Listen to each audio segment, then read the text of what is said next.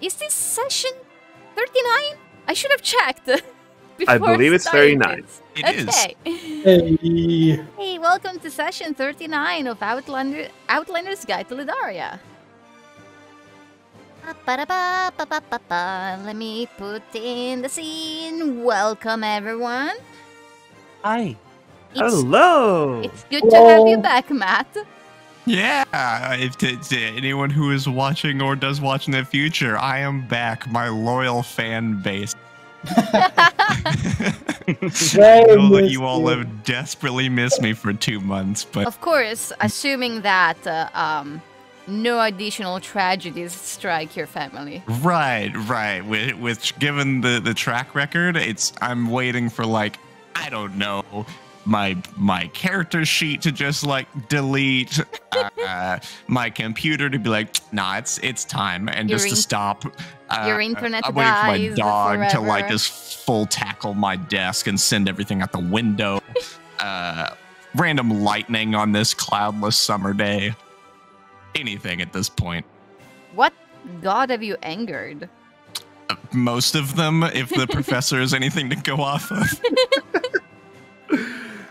Okay. Jesus, Buddha, the whole Hindu super team.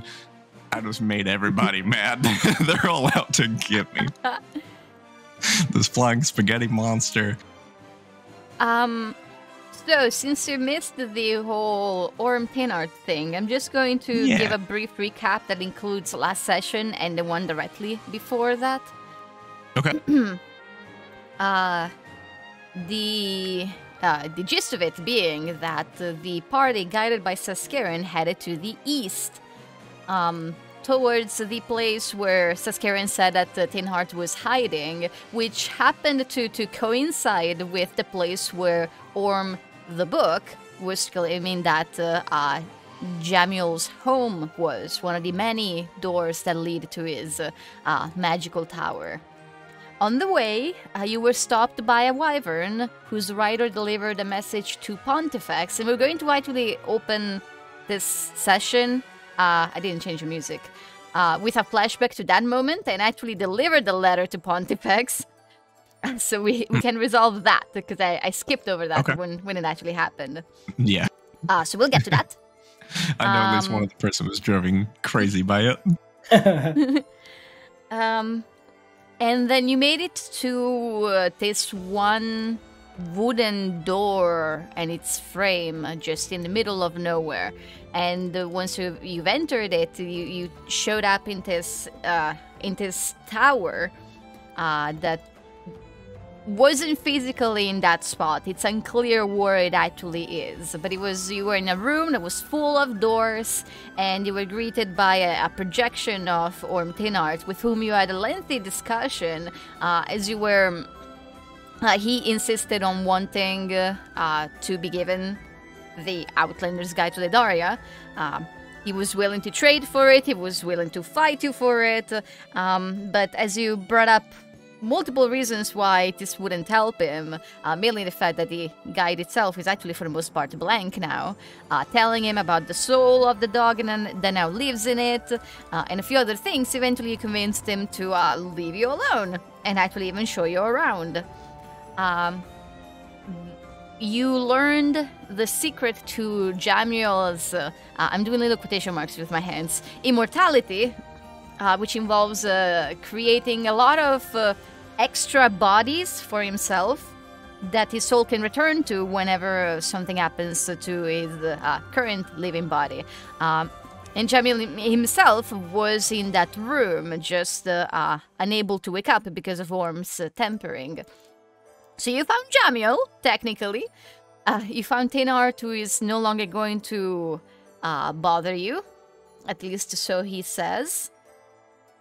And you have fired Casimir. He deserved it. That was the thing I missed. I don't mean to interrupt, but what caused this Casimir animosity with Pip thing? What did he mess up? That must have been in the session before. He must have really messed up. Pip hired him to come help kill Orm, but then we made friends with Orm. Okay. So So Casimir gets It was really framed as if like he royally messed up like the one job he was given, and you're like, we no longer want nor need you. Fair enough. Pip also didn't want to pay for the braid back. Yeah. That's true. So the Fair enough. suggestion was to dump his ass, and he did. Another After giving a very lengthy exposition and like very lawyered up document from the professor. This is how you remove someone from surface. In addition, you have learned the reason why Ormthinart wanted the guide in the first place. He explained that he claims that Ormthinart, was the first person to discover Ledaria, not Jamiel Fleetfoot. And that Jamiel basically stole his discovery, stabbed him in the back, and never credited him for it. And the Thinart planned to get his hands on the guide once it was fully written and add one sentence to it at the beginning that mentioned Jamiel's friend and thanked him for his assistance. Ultimately, you have left the tower with the book still on you, having made possible the friendship of Orm, Thinart, and Saskarian, and also having gotten your hands on an orb that belonged to Jamiel that allow you to track down his belongings. You know of two of them, one being the Outlander's Guide to Ledaria itself, and the other being the staff that he uses to cast magic, which Saskarian had thrown into the sea, and it's currently very far, lost somewhere beyond the peninsula. On the way back, Alex unlocked the secrets of his own spellcasting focus, the Leaf of Akanath that his father had left with him, and he managed to summon a tower. Fun fact! Matt had picked that spell on level up. And I had to message him and be like, can you change? When I hit level 5 wizard, I was like, okay, well, I get 2 spells. What would be like a really cool one that would be really on theme for the professor? Having elven property and all of this stuff. I was like, oh, this is great. I've never taken this on a character. She messaged me, so could you like by the time I saw it on his sheet, I had already made a map on TTS. I had planned this from the beginning. It was all set up, and I was like, it'd be so funny if you just didn't catch it and I was there for the session. Like, oh yeah, everyone, I found out there's no thing. Zoop tower. And then I can do that. Oh, yes, me, your father, we both figured it out. I just forgot. That was hilarious.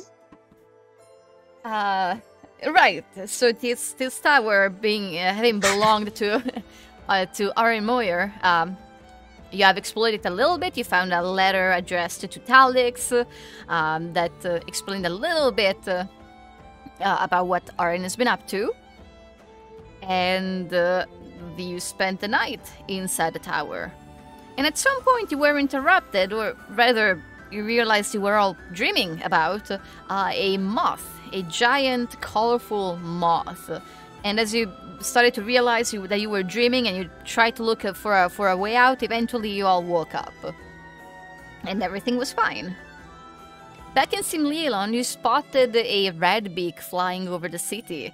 And you chased after it until you found some Etarava that are camped at the very boundaries of the colony, not hiding from the colonists in the slightest. And you've heard from Vajra and Pedrick that they have come to announce their new peaceful intentions to the colonists, and the governor even showed them around, gave them a little tour of the place. They know about you having defeated the one who stares, and they're planning to return to the jungle. And you have warned them about the fact that the gnomes are planning to build their railway through it. Though they don't seem particularly concerned about it. They think they can take on the gnomes. The session ended on Talix investigating the Silver Clawed Guild and learning a few more things about his father. And Brooke heading off to meet this Furbolg cleric that he has been hearing so much about, discovering that he is someone that Brooke used to know. And we're going to start with that. Let me bring the map of Simleon. Anything I forgot to mention? Nope, I think you did already Oh, well. wait. On the map of Simleon. Hold on.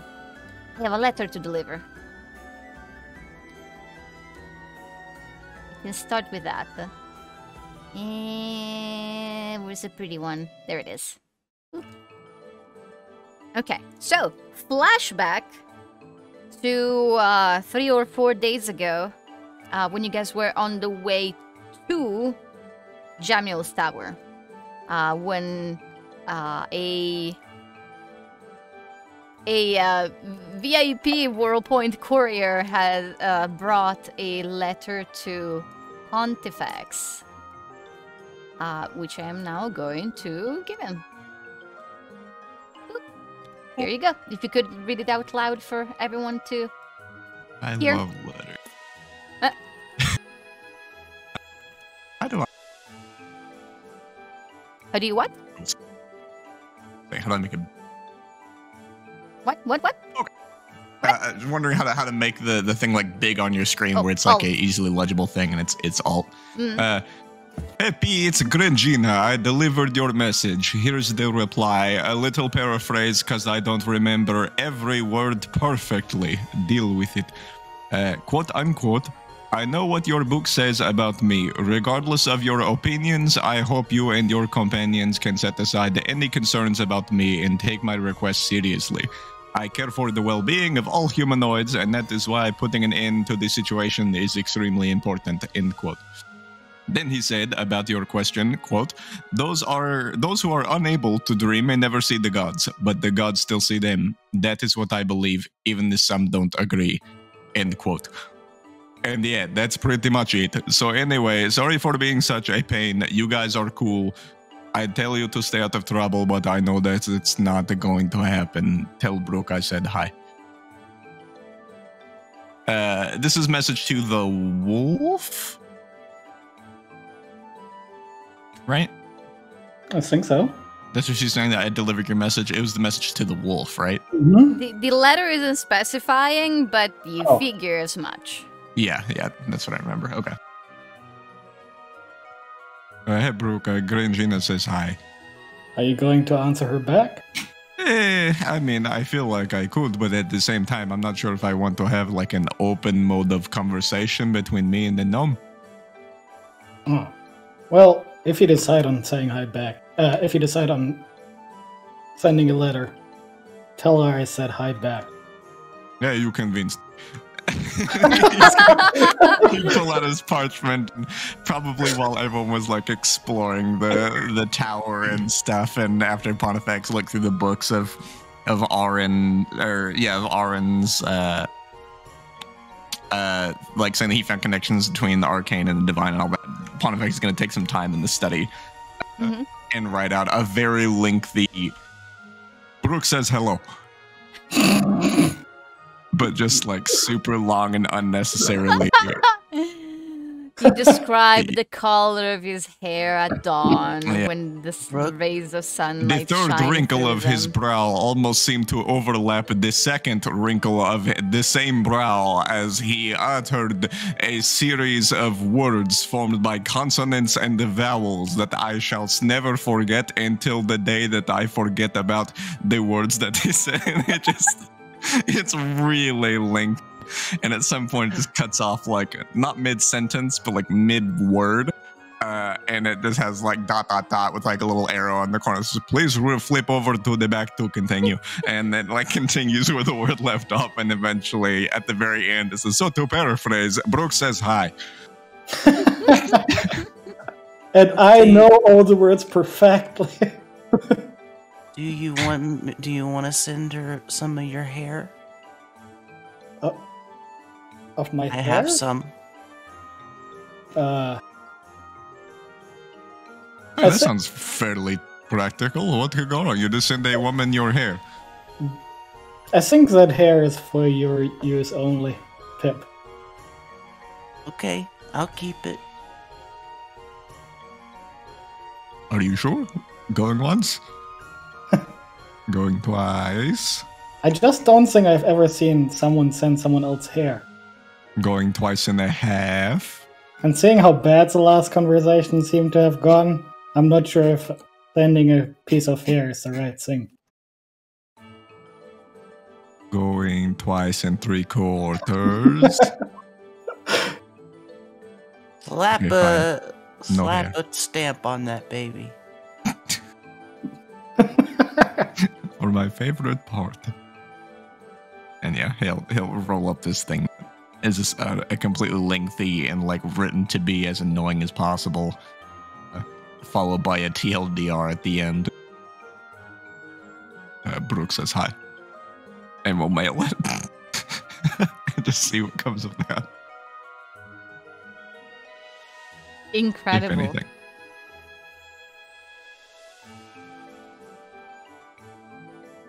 I get to keep this letter, of course. Yes. This goes For in your the chest. vile purposes. Who I were don't you do that. after? Oh, perfect. I have to put it away in my new filing cabinet. Okay.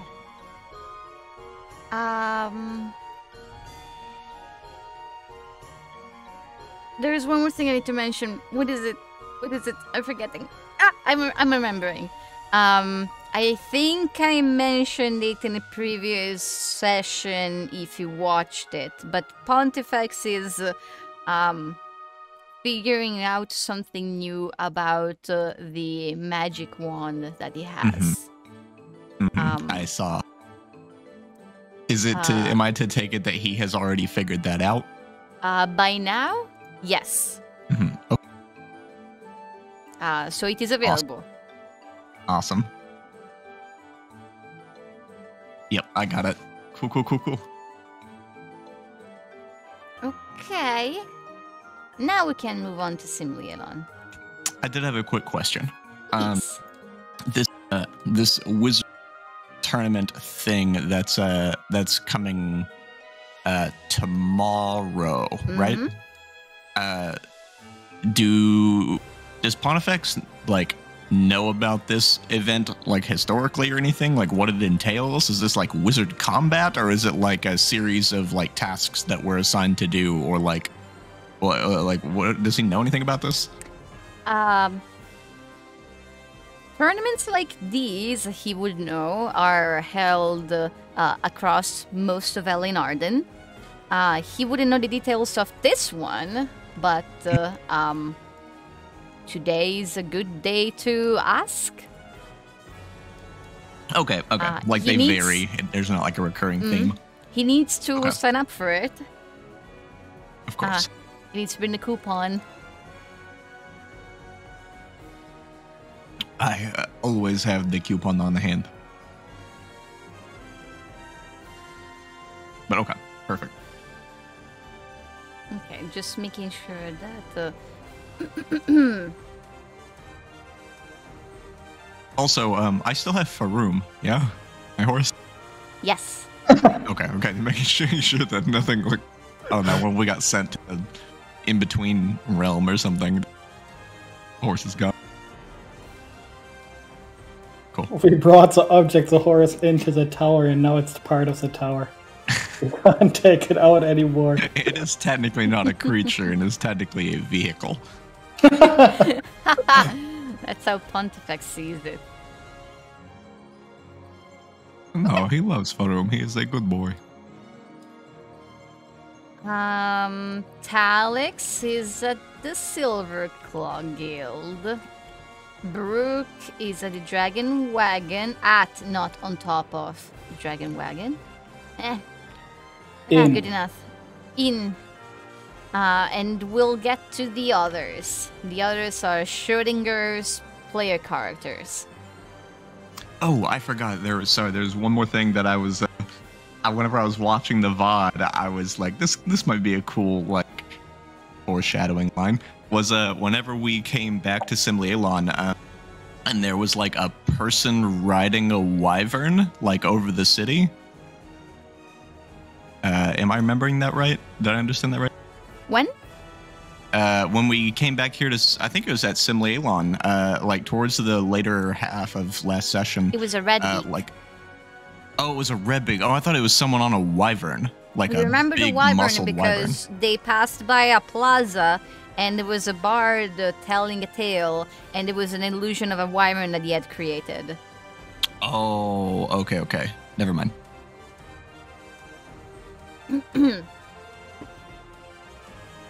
Okay. My throat isn't really working with me today, so I hope I can do this. It's not very good. You're doing good. No, I'm not. We're going to go right back to Brook. So. Oh, I am missing something. I am very ready for this session. Okay, I got it. Click. Ooh. Brooke, you are faced with a face that you've seen in your dreams sometimes, but you never thought it would be ever possible that you'd see again for real. Parts of him haven't changed. He's still wearing a set of goggles pulled up over his forehead, though it seems to be a new one, a different one. His hair has grown a little longer, but it's you still recognize it's the same black color, and so is his beard and the fur at the tip of his ears, and his smile is the same, calm and kind. He shouldn't be here. It just shouldn't be possible, but he's smiling at you, and he's holding up a finger, anticipating that you're about to say something. And he says, and you recognize the sound of his voice. It has not changed at all in all these years. As he simply says, "This is not a joke, this is real, and no, I am not undead, and yes, it is a long story."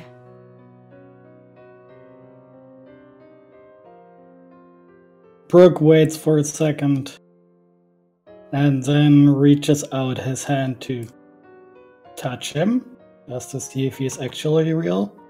You tap him on the shoulder. You feel his soft clothes under your fingers, and you push a little bit further until you feel the resistance of his skin, and he lets out his small chuckle and says, "Ray did the same thing. And then he punched me." Brooke goes in for a hug, not for a punch. And when he Leo gets hugs you back. When he gets close, he's like, How is that possible?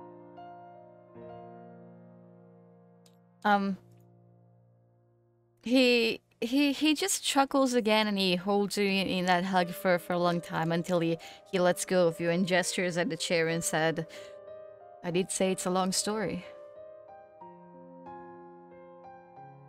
Well, Thard, I've brought beers. I saw. Thank you. He'll reach for one. The I suppose major difference since from the Leo you knew is in his clothes. No longer in a time of war, and you've never seen him wear robes, of all things. But that's the clothes he has on. These robes are white and green and reach all the way down to his feet. White and green? White and green, yes.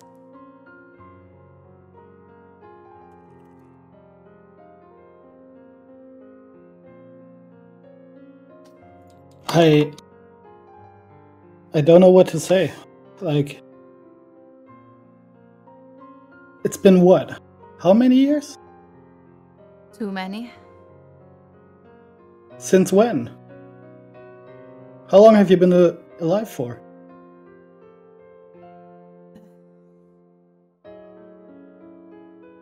I was gone for 49 days. I didn't know at the time, but that's what I learned afterwards.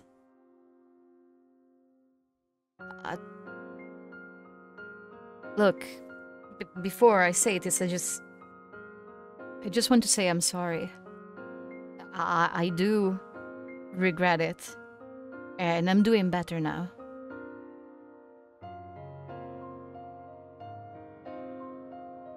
I mean, I was told that you and Sunny were the ones who... I'm really sorry. I can't imagine how you took it. on the mention of the name Sunny, what his face expression changes a bit from the happy but surprised face to seeing Leo again to a more saddened expression. And he goes like, it was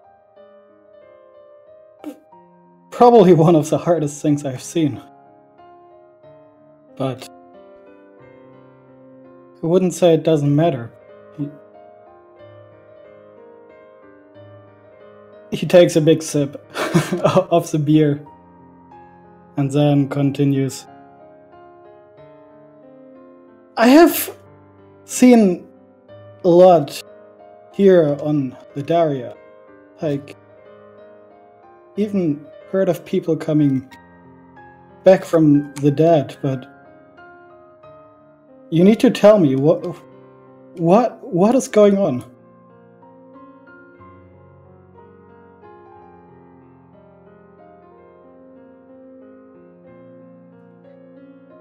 Right. Well, I've told this story many times before, and what's one more? I have no recollection of anything during those 49 days. It's all just nothing. I can't really tell you if I saw something, if I was somewhere, or what kind of afterlife even was there for me. But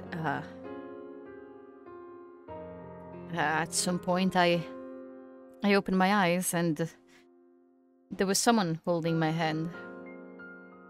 I didn't know her at the time. She didn't even give me her name. I learned at a later time who she was, as she eventually became quite a famous name back in Plurna. She is the person who is currently the Archcleric of the Raven. Her name is Napari. By now she's very old, but back then she wasn't the Archcleric, and she was younger, and she had come to dug me up and bring me back.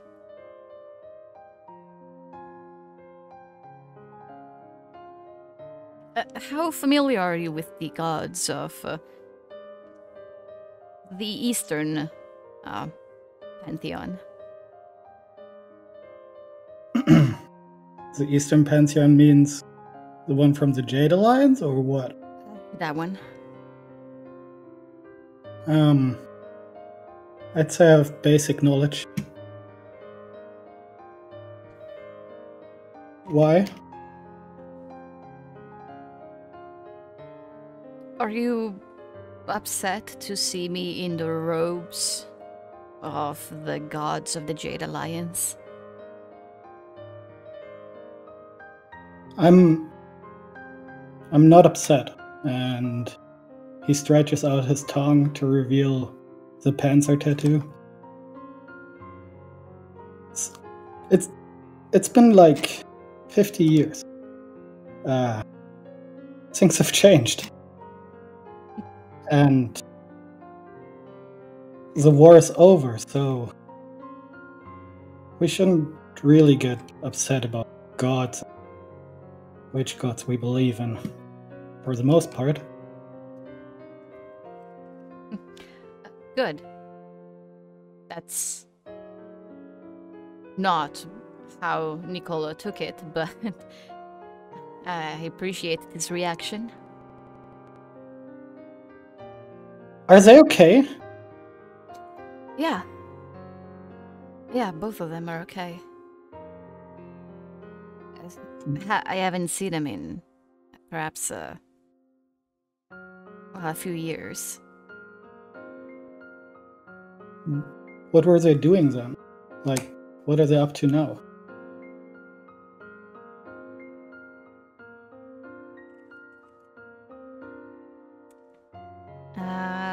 Scroll. Hold on a second. Mm-hmm.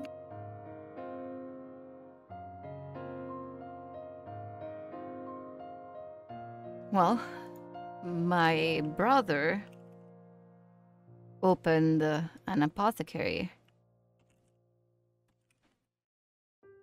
Really? Can you believe it? Huh. No! It's not like he ever did some proper healing for us there. Nicola had settled down, started a family.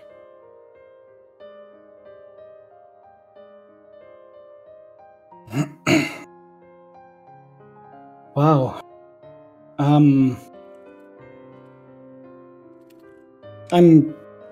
gonna be honest, I did not expect to ever get an update on them again. So... And I did This not is- expect to find you in Ledaria. But here you are. Yeah. What do you know what happened, like, to our side of Screw? Me and Sonny. All I knew was that Probably. you left. I mean, I was planning on coming with you.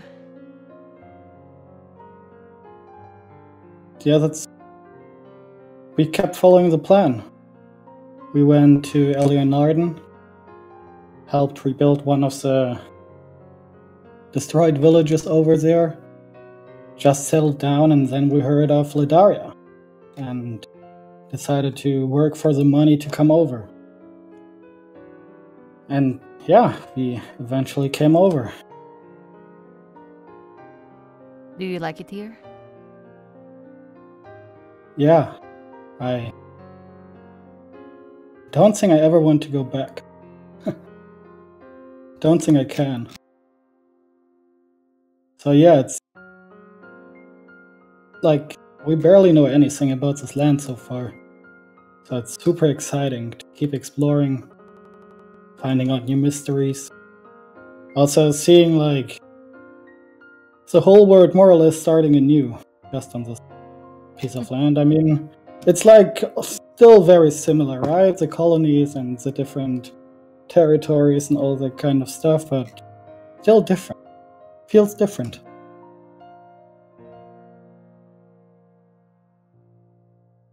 I think I know what you mean.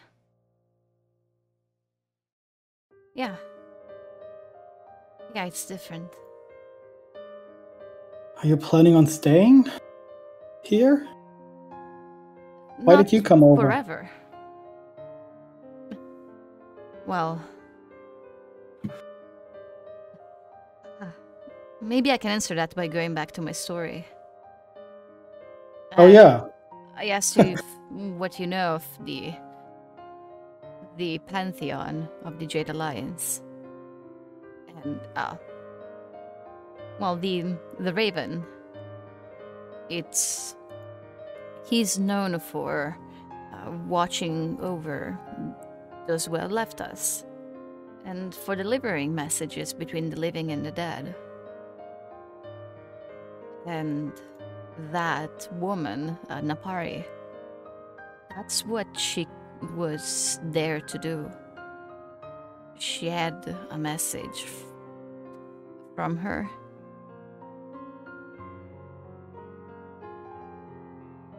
For you?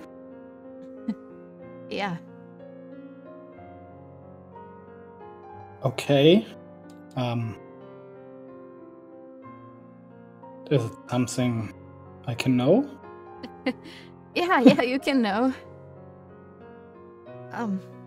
I want everyone to know what Leah from Beyond the Grave wanted to say to me. What I think she wanted to say to everyone.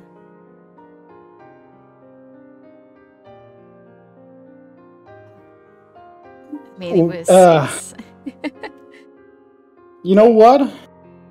Hold that thought. Let's go somewhere. Okay, if you have a message from Leah, I have a better place. You do? Yeah, alright. He finishes his beer. He stands up. You see that he used to be the thinnest furbolg in your little group, and he still is. His robes kind of cling to him, make him look a little bigger than he actually is. Although compared to everyone else in the tavern, the two of you are still far bigger than everyone else. Brooke pays a beer at the bar with Kalu and then goes outside. And he leads Leo directly to the graveyard. Mm-hmm. Breaking my heart next, are you? And he leads him inside and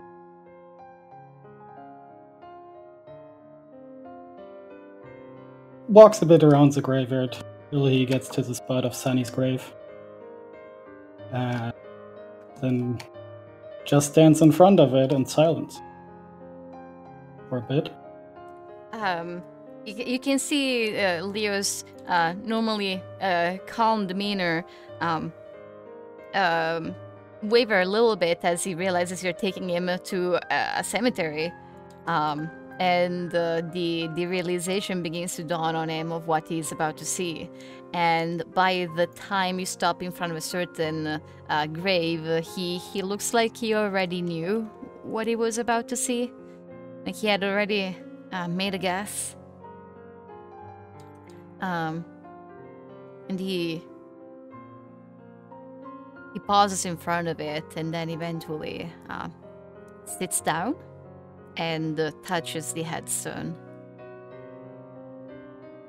I had no idea. Brooke sits down next to him.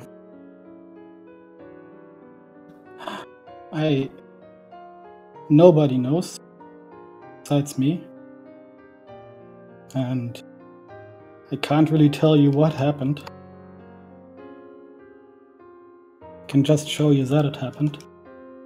So, if there are any words from Lear that are also meant for Sunny, thinks this would be a better place?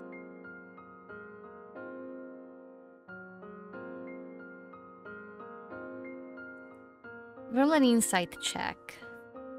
Pretty please. Inside.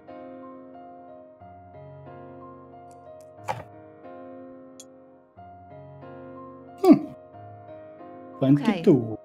Okay. He definitely has a confused expression when you say that you can't tell him what happened. And he seems to be having this inner debate about whether to press you for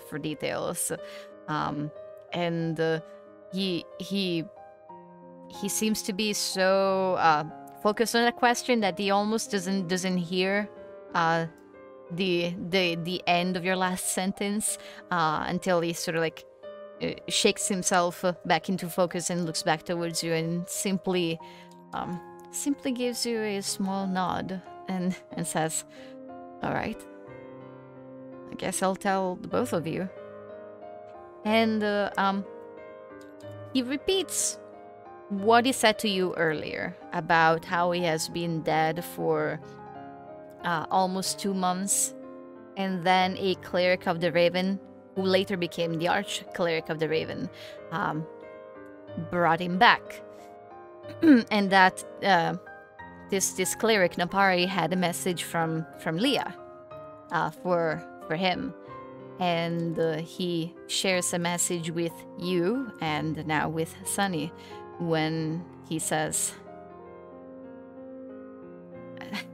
it's just a small thing. It's very simple, but it meant everything for me at the time. When this woman told me that Leah wants us to move on. I mean, we know. I knew. But... And he doesn't finish the sentence, he just leaves it hanging. Now he's looking down, and that shyness that he used to express whenever he talked about the person that he had a crush on seems to have faded a little bit over time. His feelings a little less kept hidden, a bit more of this sort of what even he seems to acknowledge as an open secret.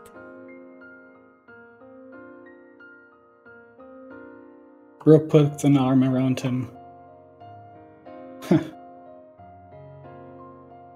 If it only were that easy, huh?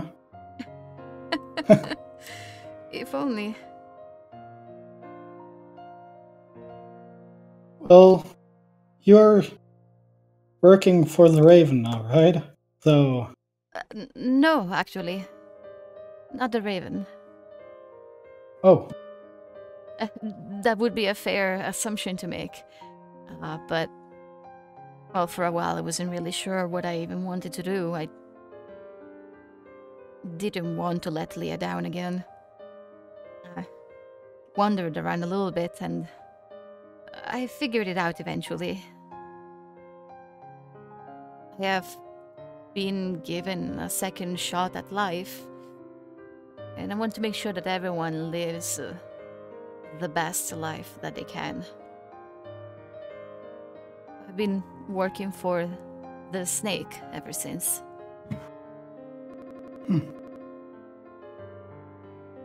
Okay. Well... I don't really know how to explain it, and none of us have ever been particularly religious, and particularly not towards this pantheon, but I just connected to him, you know? I think so. But, well, if you get another chance to deliver a message, you feel free to tell Leah that I'm trying,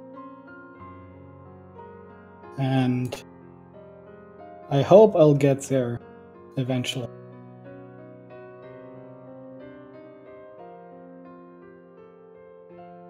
You look to me like you're doing fine. What do you mean by that? I mean, look at you. I mean, the war has been over for a really long time, and you had to put on more muscle. Oh, yeah, I have a new job. Yeah? It's like... Me and Sunny started this together, right? It's like, after the war, we didn't really want to serve for a single country anymore. And wanted to decide ourselves what people to help and what to invest our energy in. And there is like this one group of people here that is called the Phantom Guard. And it's like, some kind of mercenary work? Yeah, I've heard of them. Yeah, that's also where the tattoos come from.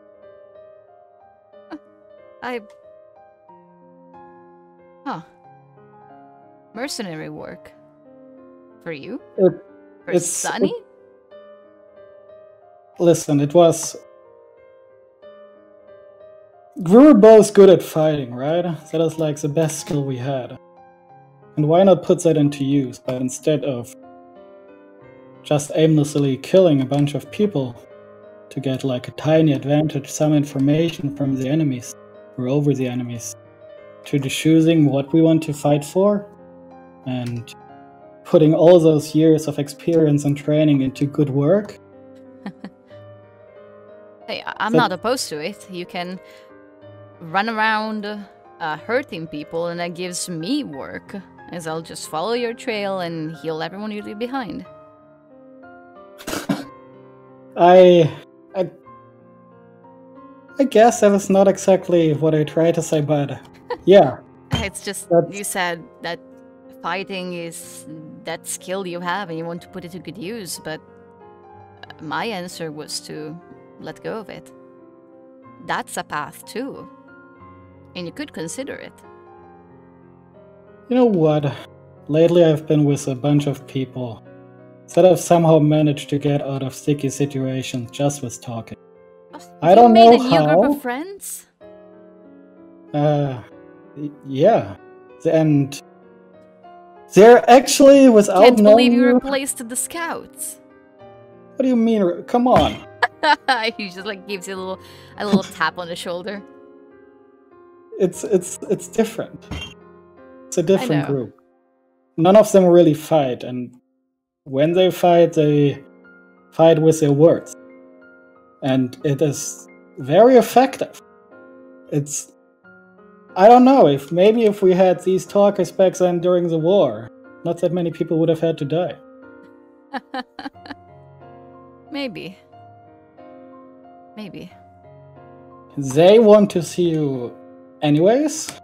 Like, even before knowing it would be you, they're very intrigued by a Furbok being... or serving for a pantheon. Yeah. Most people I come across are. Well, first off, would you be willing to talk to them? Of course. I don't just talk to people who need healing.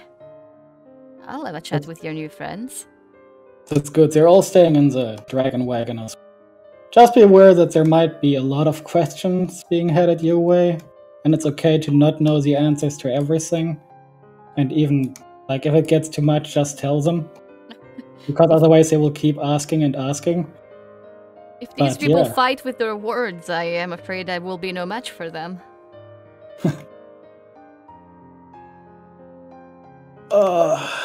What? How long are you gonna stay? Like, how long do I have you here? I wasn't planning to stay for this long, but now that I'm here, I might as well see that tournament that's taking place tomorrow. I need to head towards Lita eventually. Lita? It's to the east. Yeah, I have one of my group is from there. Oh, well, it would be lovely to meet him. Or her? Him. Yeah, you will meet my group, maybe even this evening, I don't know. If you can... If you're here again, you can always come back to the place, right? Okay. Yeah. So... If you need some more time, that's okay, but otherwise I would meet you in the dragon wagon again. Later tonight? Sure, I'll be there. Okay then. Do you have anything to do for the rest of the day? No. Unless something comes up, but I don't. No plans. For once. Well, what do you want to do? There's so much to catch up on. All right, then let's talk for tonight. You tell me everything what is going on in that nice place we call Olympia, okay? How come they still don't have a colony up here? Like everyone has one. So the two of you are going to spend the rest of the day talking. Until evening when the party should regroup. And then he can come with you. Does that work? Is that fine? Sounds good. Okay. All right. Scroll. And that's done.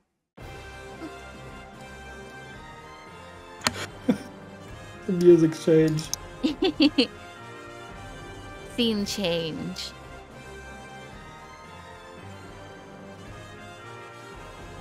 Let's move on to Pontifex for a moment. Oh. As you have a competition to sign up for. I do. So you ask around until you find the place where you are supposed to actually sign up. Mm-hmm. And there's like this little building where when you step in, it's like a little office, and there's a few people running around. It's it seems that there's a lot of administrative work going on.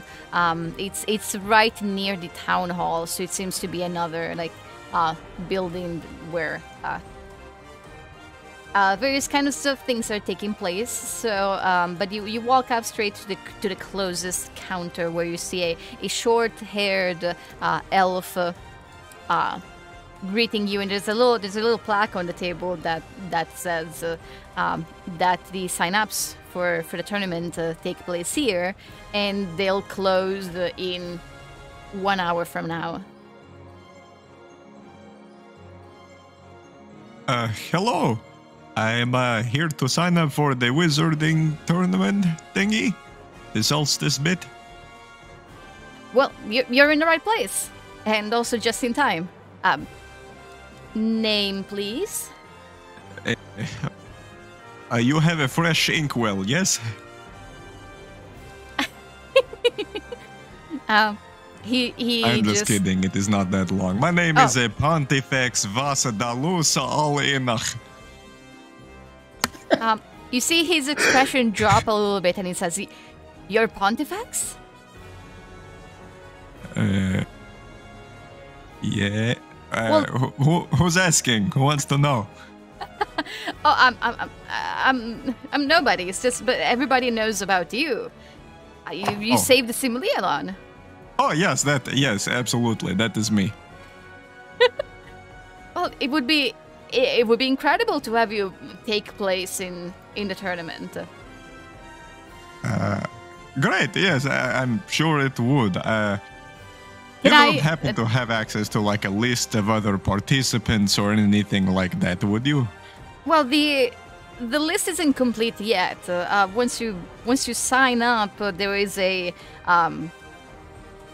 there will be a small process. You'll just have to do a few small tests. A few more. It will be a small thing. It's just to weed out the people who are, not going to be good enough for the competition. But I'm sure the tryouts for you will just be a formality, really.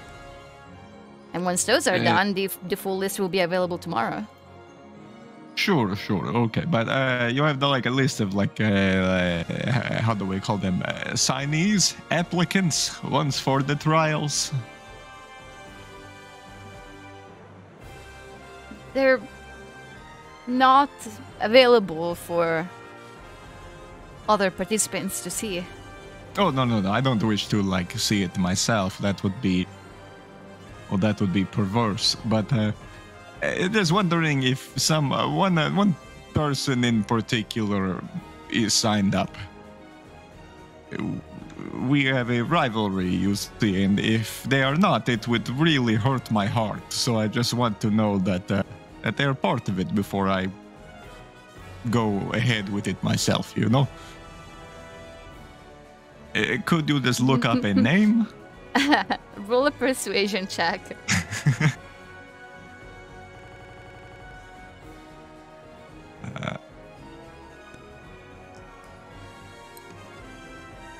Oh my god. Welcome back. I'm back, my loyal fan base. So it begins. Boom! Okay. The man, I guess he has like a little name tag. His name is Terrorize. He's... It's clear that he can't find it in himself to say no to you, and he looks around just to make sure that like nobody's directly here with him at this moment, and he says, "If I could have an autograph, I could look up a name for you." How does that sound? Oh, is that all? Of course. I would love to sign whatever you wish for me to sign. In fact, I will sign multiple things. Well, perhaps you'll sign up You will sign the sign-up form. Of course, once I have confirmed that my rival is here, lest it be a waste of my time, you know? I will lose my motivation if I do not have the one person I wish to impress. Right. Well... It messes with my mojo. He, gives you a piece of paper to sign for him. Really? Just paper? I mean, I can sign anything in whatever color you want. It doesn't go away. It could do anything. I didn't bring anything. I didn't think I'd be getting an autograph today. Just... Please? Do it yourself. He'll pull out he'll stick his finger into the little port on that golden astrolabe and pull out his little gold inkwell pen looking thing. Magic autograph it in blue. Okay. And in return, he asks what name you'd like to look up. That last name will suffice. Aradova. You see his brow furrowing a little bit, and then he looks around quickly and he says. Aradova? Yes. Oh, no. None of the Aradova are participating in the tournament. They're running it. That would be a conflict of interest. Oh. None of them are participating? Maybe one of the daughters of the Aradova family? No, nobody. But they will be watching. Yeah. Not the entire family is here on Ledaria, but some of them are. I see. Good enough. And he'll jot down his signature.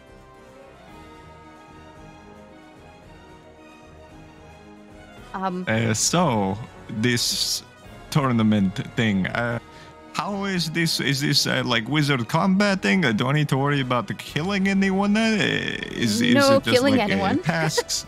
Oh, okay. So this is the full set of rules, and he hands it over, and it is there's a lot. This is the kind of document you would write. There's a lot of very, very lawyery speech, and it looks like you'll have to agree to the terms and conditions. Finally, something I can understand. The gist of it is that there will be multiple rounds of various kinds of challenges, and once people will get eliminated over those challenges, and once they're down to a certain number, there will be actual battles between the remaining contestants, and those will be in teams that will be randomly selected.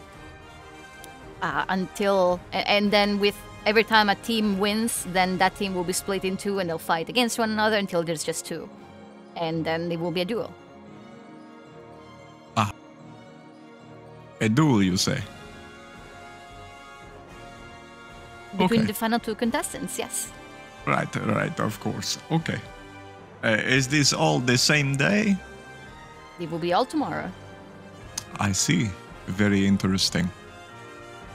It is a Okay. trial of endurance as much as everything else. Yes, of course. A trial of wit, creativity. Hmm. I like it. There is an entry fee. That being? 15 gold pieces. Oh, yes, of course. He's going to pull out his coin purse and just like set the big sack of hundreds of coins and fish out a 1, a 2, a 3. And he'll count out to 15 and he'll slide it all over in one like perfect single stacked column of chips. Okay. Not the coupon? Oh, yes, of course. I would never met this stupid Pontifex is not. I have a coupon for 10% off. Okay, so you place the coin pouch on the table and you count the coins, and then you look into your backpack for the coupon, and as you find it, as you find it and you hold it up, it is snatched from your hand by someone else that was almost directly behind you. And you turn around just to see this person breaking it in half. And a very familiar face greets you. Long blonde hair that it feels like this haircut hasn't changed in forever. You think this woman might have been born with it. And that smile that you hate so much, frozen on her face, as she lets go of the two halves of the coupon and looks at you and says, "Don't be ridiculous. This is the famous Pontifex we're talking about. He doesn't need a discount. He doesn't have to pay the entry fee whatsoever. He's free to join." Oh, no, that is fine. I insist. Your charity is much appreciated, but equally unnecessary, and I will still slide the 15 gold coin tower towards the guy. In fact, I am so not in need of charity that I am, in fact, oozing gold coins out of orifices, and I will throw down another 5 gold on top of the tower. You're paying extra? Yeah. Terrorize seems to have no idea what to do.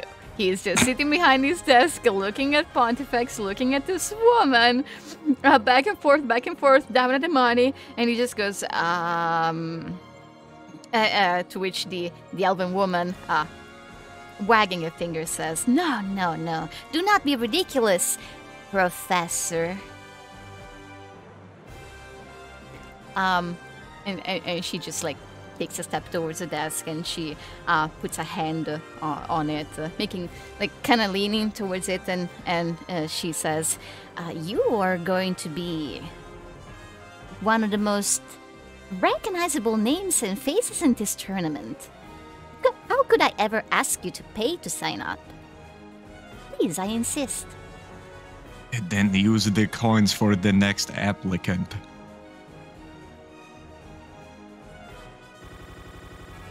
You can say it is courtesy of the great and magnanimous and not in need of charity, Professor Pontifex Vastalusolenach.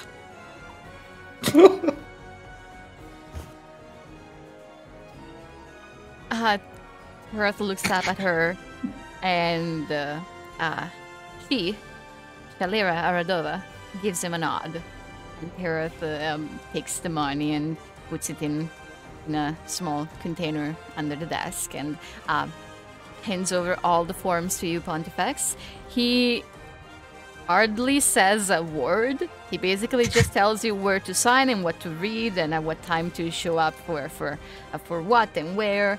But he keeps it as short as possible, and he clearly has no idea how to handle this sudden tension.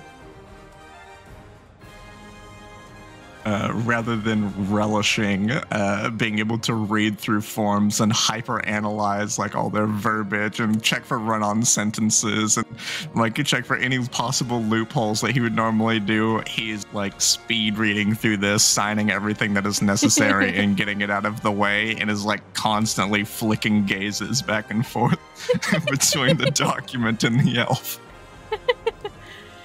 Just like speed runs this application. Speed run sign application up. any %. New world record. Okay.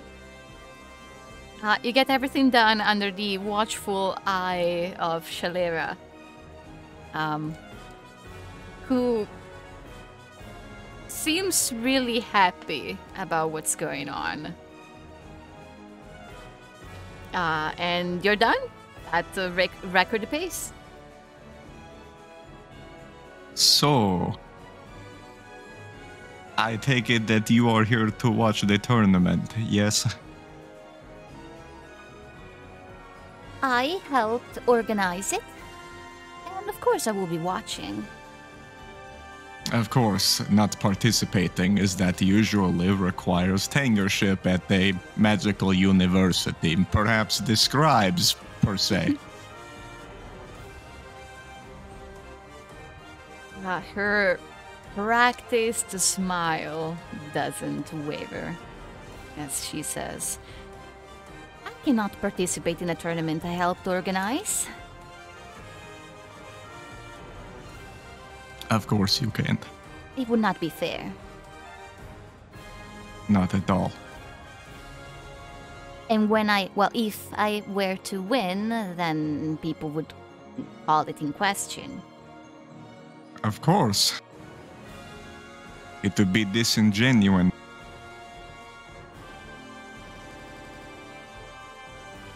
Well, it The looks like Aradova you are family done. is not above scrutiny, of course.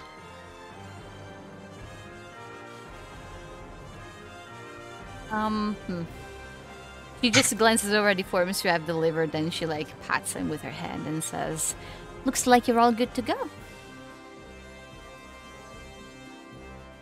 Good luck for tomorrow, Professor. I'm sure it will go swimmingly. A frog joke? He's like muttering under his breath. She called me a fish? Yes, I'm sure we will all be swimming. Shalera chuckles to herself, and she heads off. Somewhere in the building.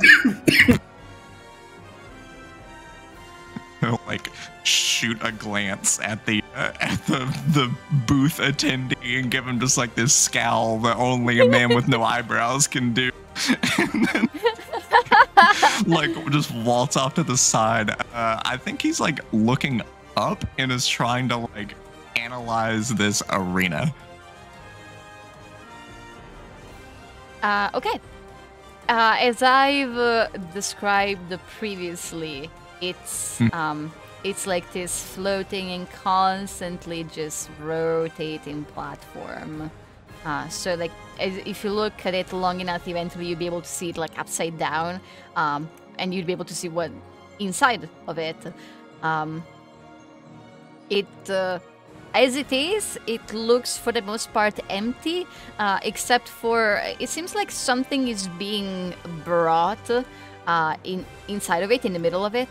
You see some like construction materials and things that look like large cubes, like really big crates of sorts. And then eventually it rotates back in this position. Mm-hmm.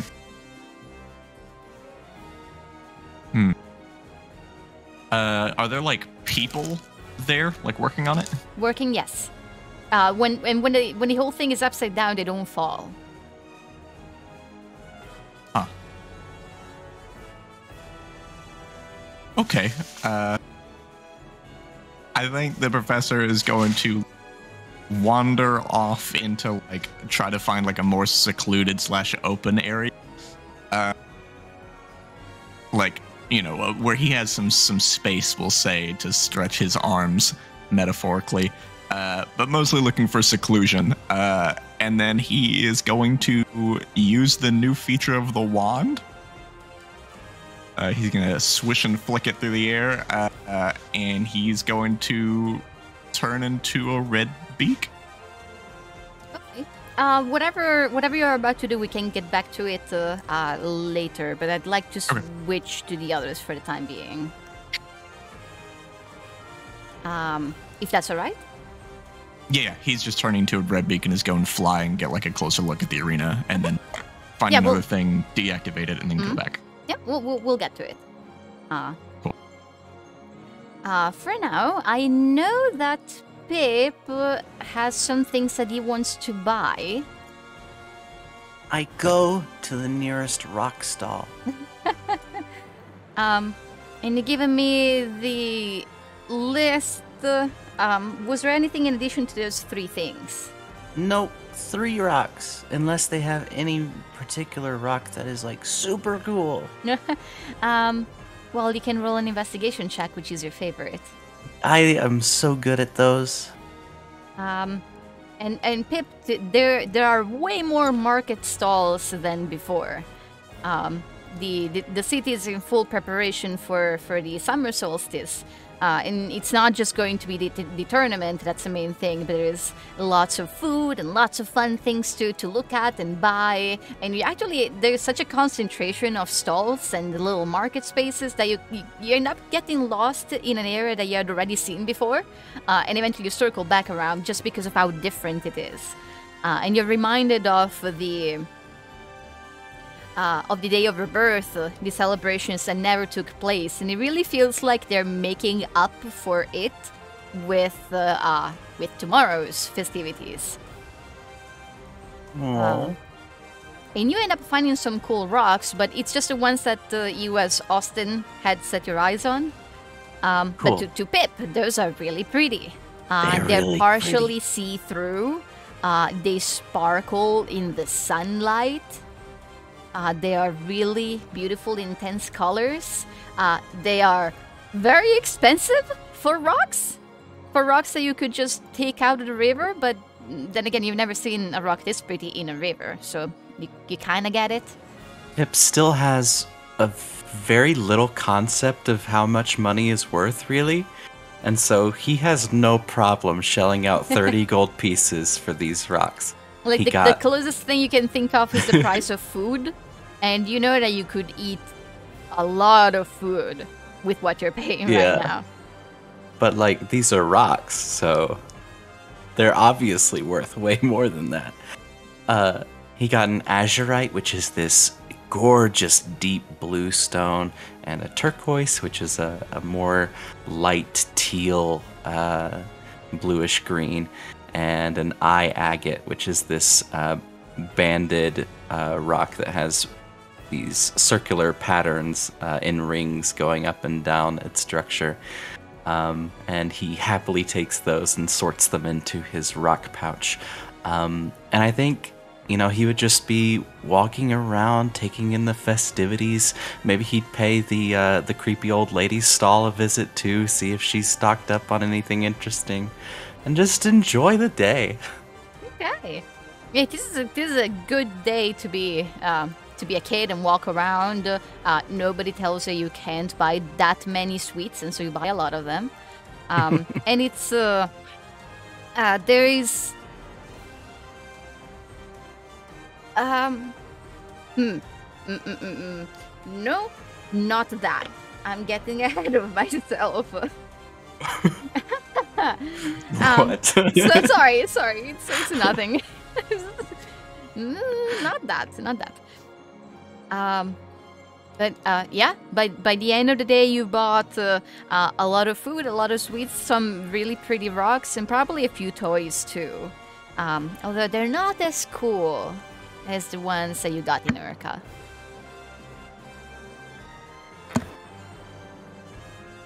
Oh well. I will spend an extra 5 gold on miscellaneous garbage. Candy, Miscellaneous toys, garbage. the whole works.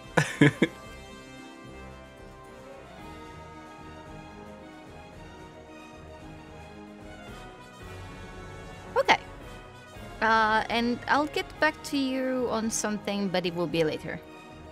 Okay. For Tekka, Tekka, your plans originally involved heading southward towards the place where you had met the Etarava, and that plan has fallen through a little bit. So what's the new plan? Yeah. So when Tekka finds himself in Simlialan on a day with so many people, he kind of feels put off by it. He doesn't feel comfortable in such of a big crowd, like can't keep track of everyone around him.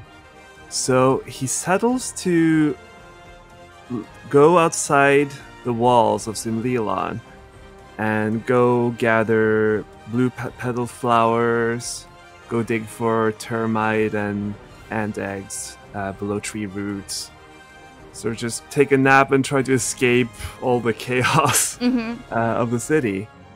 And probably by the end of the day, as they've agreed to gather, as he passes through Simlialan, Tekka remembers the task he took upon from the child in Urka to look for Kelv's mom with blue long hair and blue eyes. So taking the opportunity of so many people gathered here, we'll try to look for those features.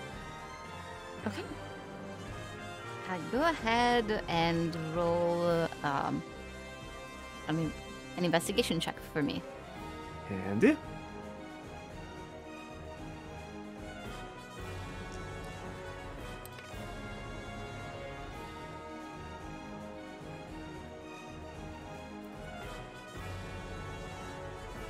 Okay. You spent some time looking around. You didn't expect to immediately find what you're looking for, but you will be thorough, and this is only the beginning of your search. There's other days, there's other colonies to search, but for the time being, you don't spot a hair of blue hair that matches the rest of the description. Got it. But you are, at some point, instead, approached by an Itara Fili. You don't recognize him, and he doesn't seem to know you either, as he simply... When he approaches you, he looks at you up and down, and then double-checking with you like he's not sure, he says, "Are you Tekka?" And he speaks in Ezenfair. Yeah, I think Tekka is taken back and sort of leaps back slightly. That is my name.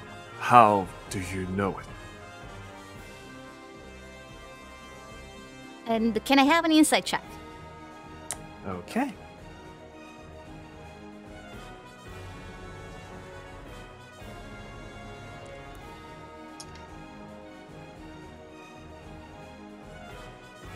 Okay.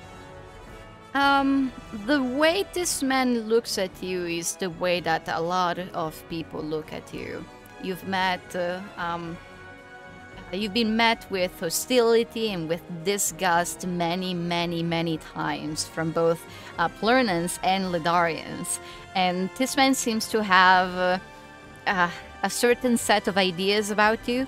You can see that he's not hostile, but he's not friendly either. He's keeping more distance from you than somebody would when holding a conversation. And when he holds out something in your direction, he's he doesn't do so with particular friendliness. He barely even makes eye contact as he says, "This has been given to me by someone else, who was given it by someone else, and that person received it from someone else again, and that other person received it from a pelican."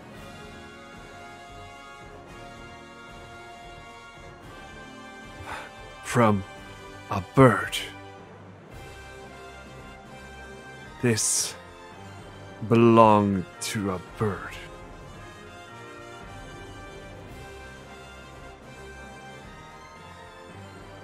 He just gestures for you to take it. And he's holding an envelope.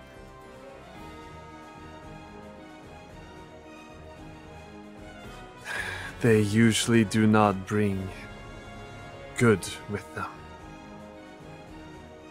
But knowing something is better than nothing, and grabs the item. I know nothing of it. I'm just doing this out of honor. Have the birds learn to write. Nodding towards the envelope. As he glances out on the letter, the Atara Philly gives a bit of a sort of like a defeated shrug and says, "Not the craziest thing to have happened lately."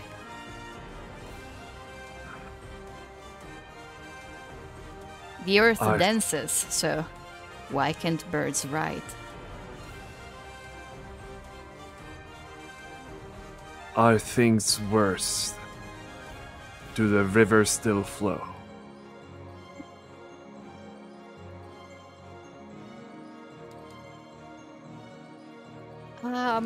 The man seems to be sort of like to be really wanting to leave, and he says, "At least we still get to live." Fine. You know my name. Give me yours, then you go. It's Irie. Hopefully we'll never meet again.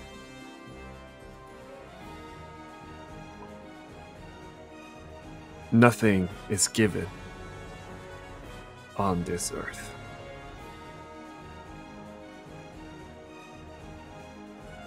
Enjoy solstice. Without much of a goodbye or even a wave or a nod, he steps away.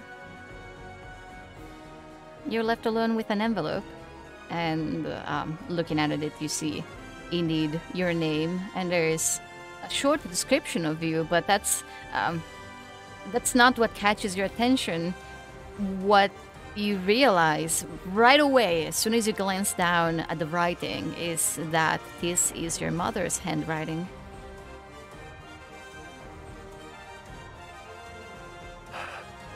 With that, I think Tekka immediately tries to find a secluded area. Probably impossible to find. You probably, looking around, since the city's so busy, you would end up going back to where you took a nap. Yeah. Just out of the boundaries of the colony. Nobody Completely. bothered you while you were there. So that feels, that feels like a good place. Mm-hmm. And opens the envelope, begins reading. Okay. Here is your letter. Hold on. There we go. There we go. Okay. All right. I will not be giving a voice for this letter. That's fine. Tekka, there is so much I have never told you. I thought it would be easier to say it all in writing long after you left. But I was mistaken. I still can't bring myself to explain. Do you understand why your journey brings me so much sorrow? The truth that awaits you at the end of your path will only hurt you. You're reaching through the brambles for a prickly fruit, convinced that you'll starve without it, unaware of its poison. And yet, all I can do is to let you go. Your father says that you'll be alright, and he believes it deeply, but my dreams torment me with darker outcomes. Still, I want to believe just the way he does. So, today, I share with you what little wisdom I have to teach. You are free, Tekka. Never forget that your freedom is your greatest strength. You are always free to choose the path you desire, no matter what anyone says or what anyone does. Don't let your past shackle you, and instead, search for it, find it, and then free yourself from it. There's nothing else I can do to prepare you for what you'll learn. I only hope that someday you'll understand my actions. We love you so very, very much. Sarah. There is some ink bleeding through the paper, and you turn it around. You turn it around. Okay. And there is a sketch of you. The way she sees you.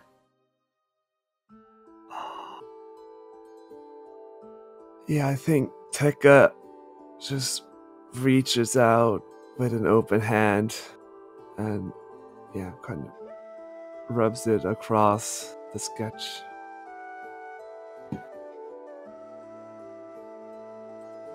And kind of just looks upon it in silence.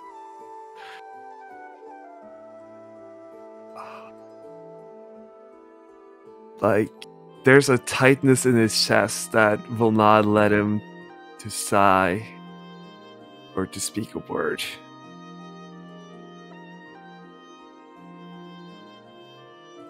And he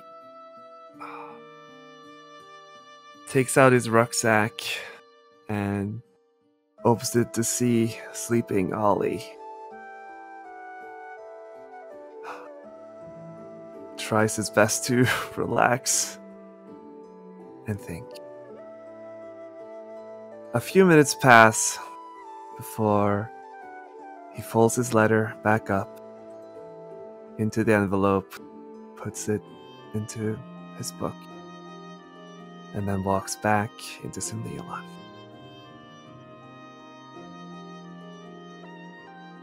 Okay. Aw. Oh.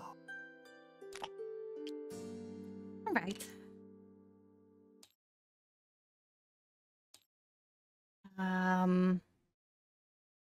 Done, and done. Now, as for Pontifex, this is a spell he has never done before. He knows about it. He has seen other wizards do it, and he knows all the theory behind it. He just has never had enough power within himself to actually pull it off. And Pontifex has been getting stronger lately, having his life on the line very often. Since he has gotten to Ledaria, has definitely pushed his spellcasting abilities to new heights. But this time he doesn't have to rely on his own strength. The wand provides the magic that he still lacks. And when he holds it, and when he thinks of, you said a red beak, yeah? I was thinking like a flying creature. Yeah. In particular. Red beak is perfectly fine.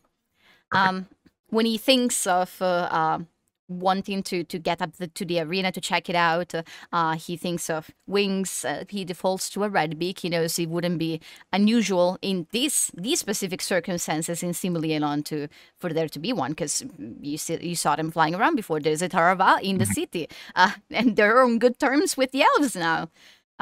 So you think about that, and it feels like, despite the fact you never cast a spell before, you know it on some instinctive level.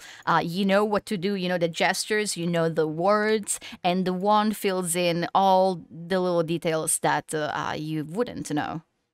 And you think of a pair of wings and a big body and the wind lifting you up to new heights. And as you focus on this mental image, you begin to feel your body shifting. And it's not, while it is a weird feeling, it is not an unpleasant one. Despite the fact that your skeleton is rearranging itself, your bones are stretching and breaking, and new ones are growing, none of this is painful. It's quick, it's strange, but it's not painful. And looking down at yourself as this is taking place, you don't see feathers. You see scales, blue and glimmering, partially see-through. Your arms don't become wings, but the wings come out of your back instead, and they are big. You see the ground getting far away from you. Further than you thought. You are taller than you thought you were going to become, and you are not a bird. You are a dragon. And I'm sending you the stat block over here. Oh my goodness. This is what you are. What? He has in his inner monologue. What? This is no bird. He's like this, I guess from an outside camera view, this dragon is like looking at its own hands. And your stomping into the clawed ground feet. a little bit like a cat preening the carpet. You can barely fit in this alleyway that you chose. Like your wings can't stretch, and you're almost shoulder to shoulder from one end, from one building to the other. Oh, geez. Okay. He's a little so enamored with this. He's not really paying attention to the fact that he's a friggin' dragon in the middle of the alleyway in a heavily populated town. And he's just going to kind of meander out of this alleyway to try to find a place that's bigger where he can stretch. Okay. The the alleyway is one of the few currently empty and quiet places in Simleanon, but you know that if you were to leave it, that would no longer be the case. You fine with that? Yeah, I don't think he even realizes that. That's not a priority. So no one would see me do this. He does not care at this point. Right. And plus as by the polymorph rules, your stats are also different. But in this case, like your mental capabilities compared to your previous ones, they're not that different. Still, you feel like perhaps, way above average. Yeah, you feel like perhaps you wouldn't be able to solve the same crazy equations that you were able to before, but you're still very, very lucid and very. Despite the emotional turmoil, you're reasonably focused and still able to think logically. This is not the brain of an animal. It's something more. Someone still capable of speech. In your shock, you're beginning to feel really uncomfortable with your wings cramped up as they are, and almost instinctively you move away down the alleyway and out, and you stretch your wings, you open them, and you just have this entirely new set of limbs, but you feel comfortable with them. They make sense to your brain right now, and it feels good to extend them all the way outward. And you make eye contact with an elf. About 30 feet away from you, this woman who just walked into this slightly more open area. You're kind of like in this more of a residential part of the colony. And she drops this basket that she was holding and just runs off. Yep, nothing has changed.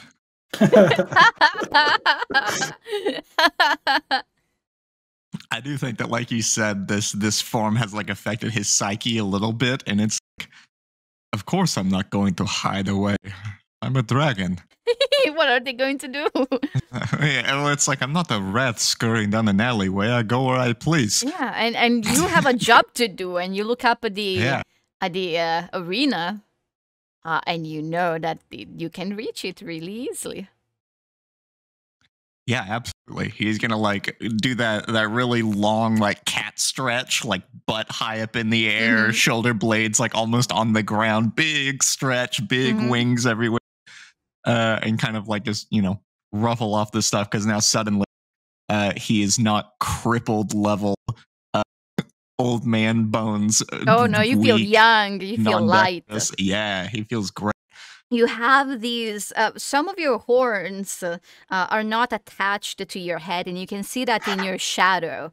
They're floating. It's like, wow, I don't know what to compare it to. But they floating horns. Yes, it's just floating horns, and you can see that they're kind of jagged, and you get your face in front of a window just to see your own reflection, and as you could see while looking down at yourself, looking now at your face, it's a face that you don't recognize, but it is your own reflection, and you can see it's as if your entire body is just made of sapphires. Every scale, the horns, these floating bits around your head. Even your wings are translucent and, well, they feel like they're made of a soft material, flexible. The wings function. But what you're seeing, what they're made of, doesn't match. If you stayed perfectly still, you'd look like a sculpture. This just feels right. And yeah, he's going to take off and fly up towards the arena.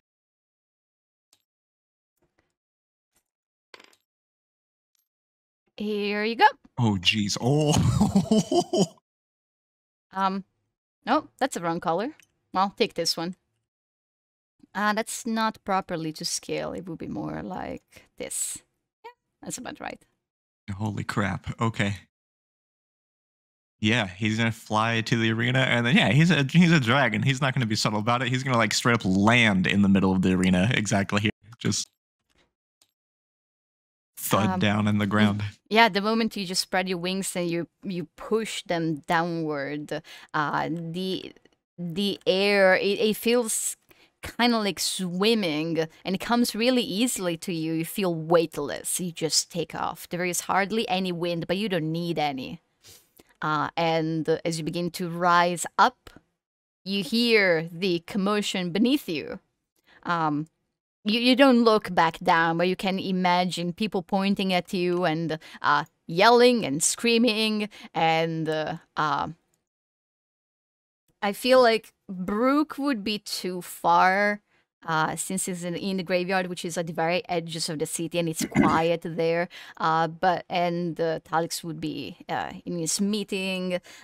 Tech is sleeping away from the colony, but Pip is right here, shopping for gemstones.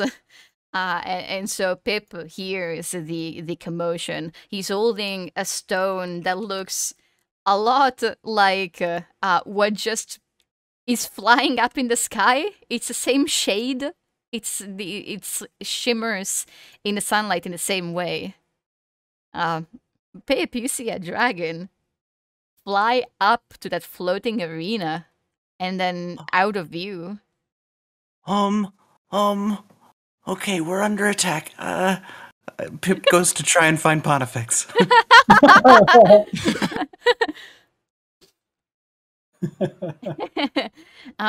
Everybody who was working here at the arena screams and scatters.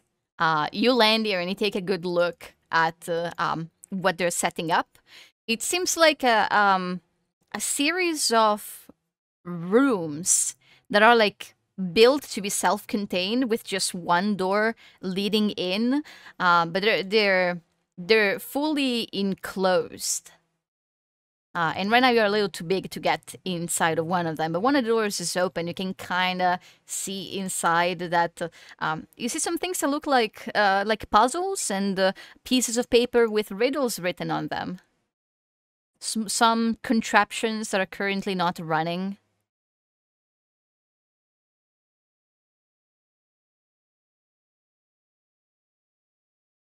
That's it. And there's workers up here, right? Yeah, but right now they're just running for their lives, retreating back into these areas.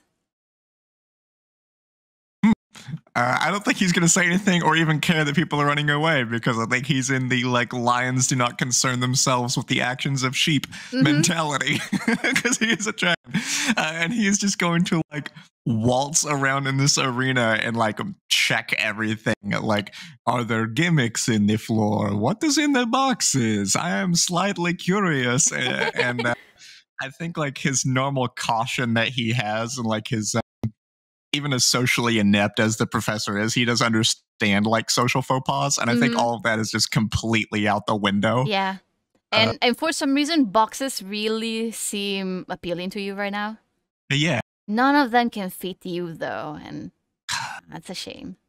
If I could fit, I could sit. But roll an investigation check with your current intelligence.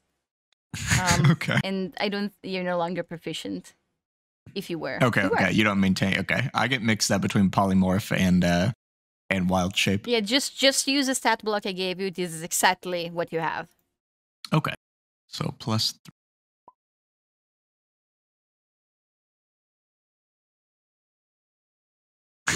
Good what? Good what? Smoney and Pontifex. Wait, do I have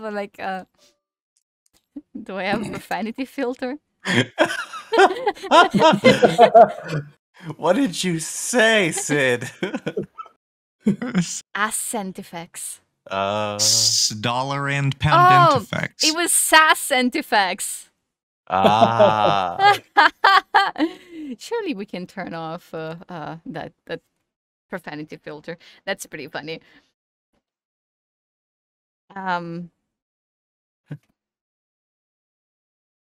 Okay, 20. The only quote-unquote gimmicks that you find in the construction of the arena is that there's multiple pipes that seem to lead from beneath the floor up. And some of them, since this was a work in progress, are currently uncovered. And in one of these portable rooms that you found, it seems like they were in the middle of connecting that room to that pipe. So it seems like there's something that's going to be put into these rooms.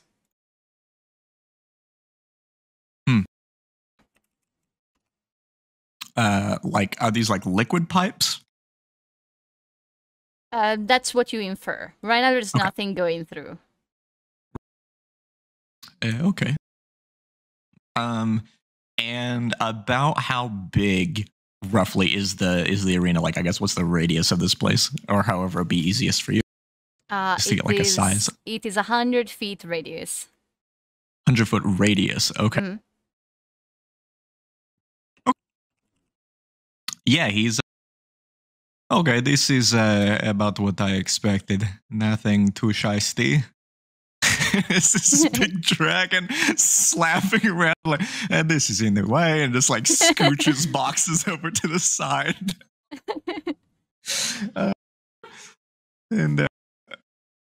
Yeah, I think he's like, his curiosity is for the most part satisfied if that's all he finds, and he's going to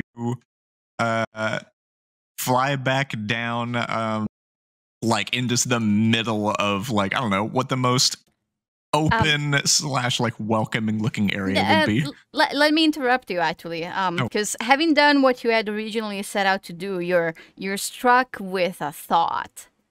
There's somewhere that you need to go, and that idea is just deep into your mind, and you're not really sure if it came from you in the first place, but you know you need to do this.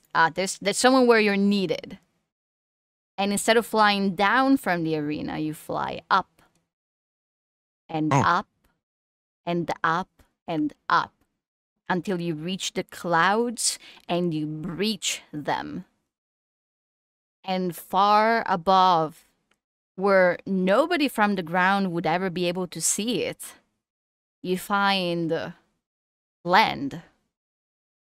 Floating islands way above the clouds and between the clouds,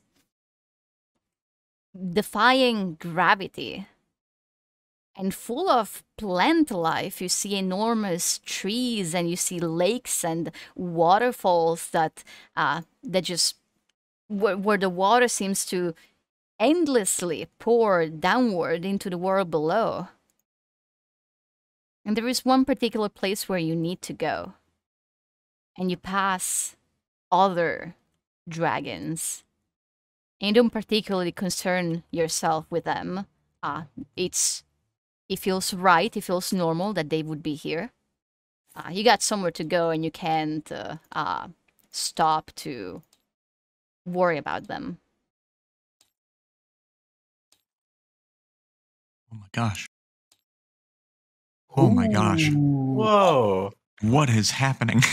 Oh my gosh. So much flowing water. And this is where we're going to take a little break. What is happening? Oh my god, what is happening? I didn't think this was going to happen today. Well, I guess I'm sorry and you're welcome. Holy crap. So, did the wand do this? That was this is? So the wand clearly doesn't do what I thought it did. Well, yeah, it's cursed, my dude. I thought the wand let me cast Polymorph on myself, is like what it does. And so I did. You didn't think it didn't. You didn't think the legendary item you got at level 5 didn't have a catch to it, did you? I mean, is this a catch? There's a cage up here that's conveniently your size. It's fine. We're back. Hello. Hello, everyone. Back. I hope you can breathe well around this table right now, because I have this smoke machine in the room. It's okay. Okay, it's for the atmosphere. Oh. Can I hide this down here? Yes. It's not going to break anyone's immersion. Okay, so Pontifex / dragon. You reach a particular set of floating islands. And you land here. I made the flying thingy. There we go. Whee! Yeah. And this is not your logical mind speaking, but you feel like you need to get in here.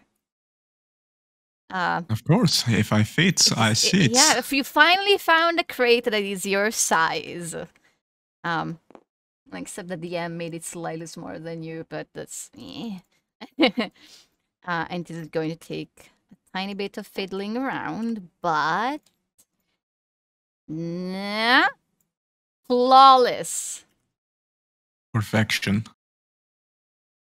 It is my little crate. I am crate trained, you see. Yeah. Let me. Yeah, you can tell I was very ready for this to happen today. Ah! Yes. Perfect.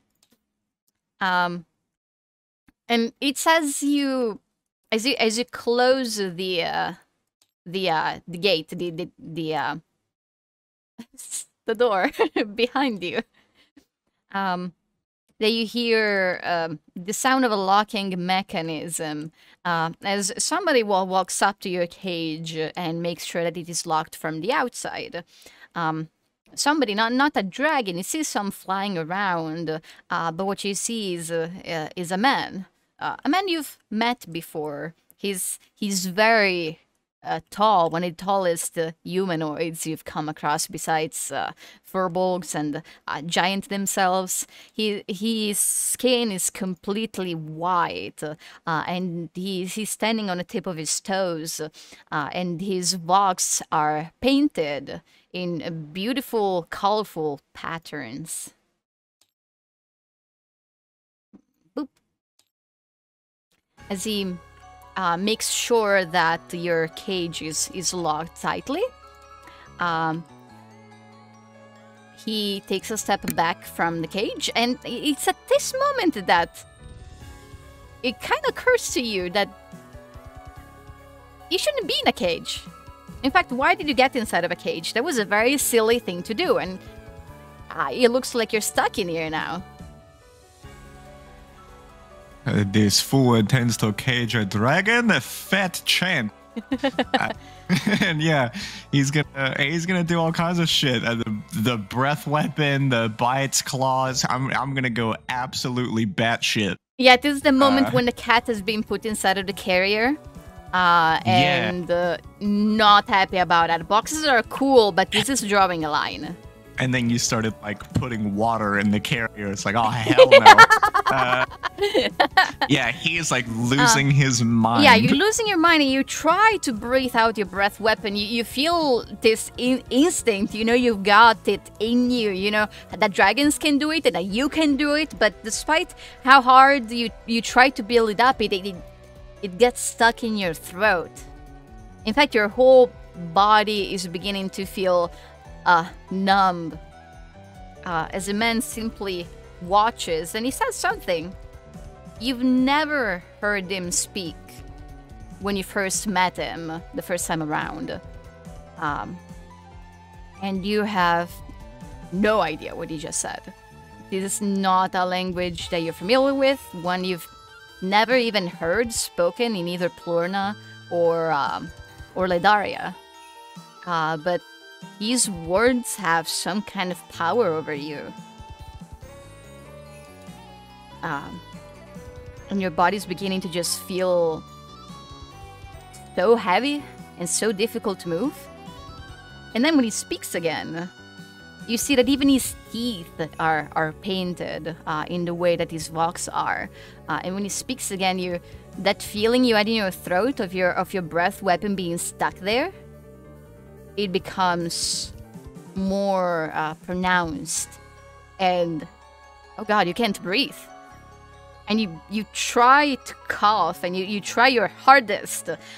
You feel like there's something lodged in your throat, and you cough and you cough and you cough until finally, you spit something out.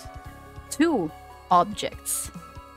One is the wand that you traded him for.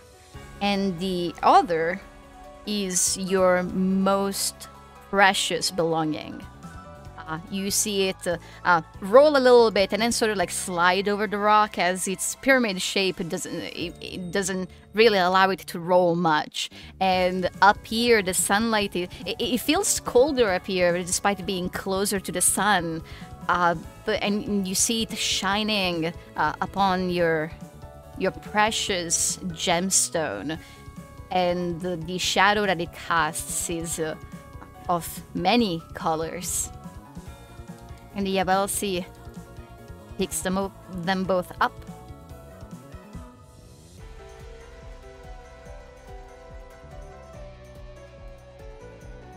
I think Pontifex is like jamming like an arm like through a hole in the grate or something, is like frantically trying to reach and like swipe at the prism on the ground, like trying to claw it back or something.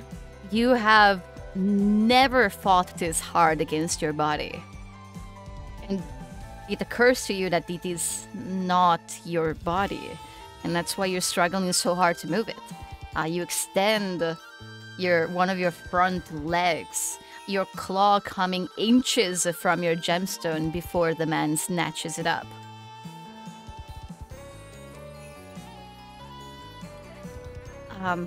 Then as the Yavelsi stands up, he points the wand that he just took from you. He points it at you. Pontifex, you're back to being you. This may be... Yeah, there we go. Oh no, it is going to be a headache, isn't it? No, hold on. I got it. Alright, get your mini in here. I'm on the wrong side of the table.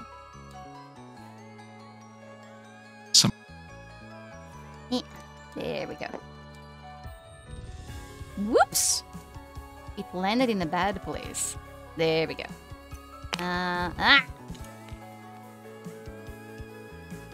This will also be a headache. Good luck. Thank you. Oh! Okay, hold on. Good enough. And then I take this and I put it...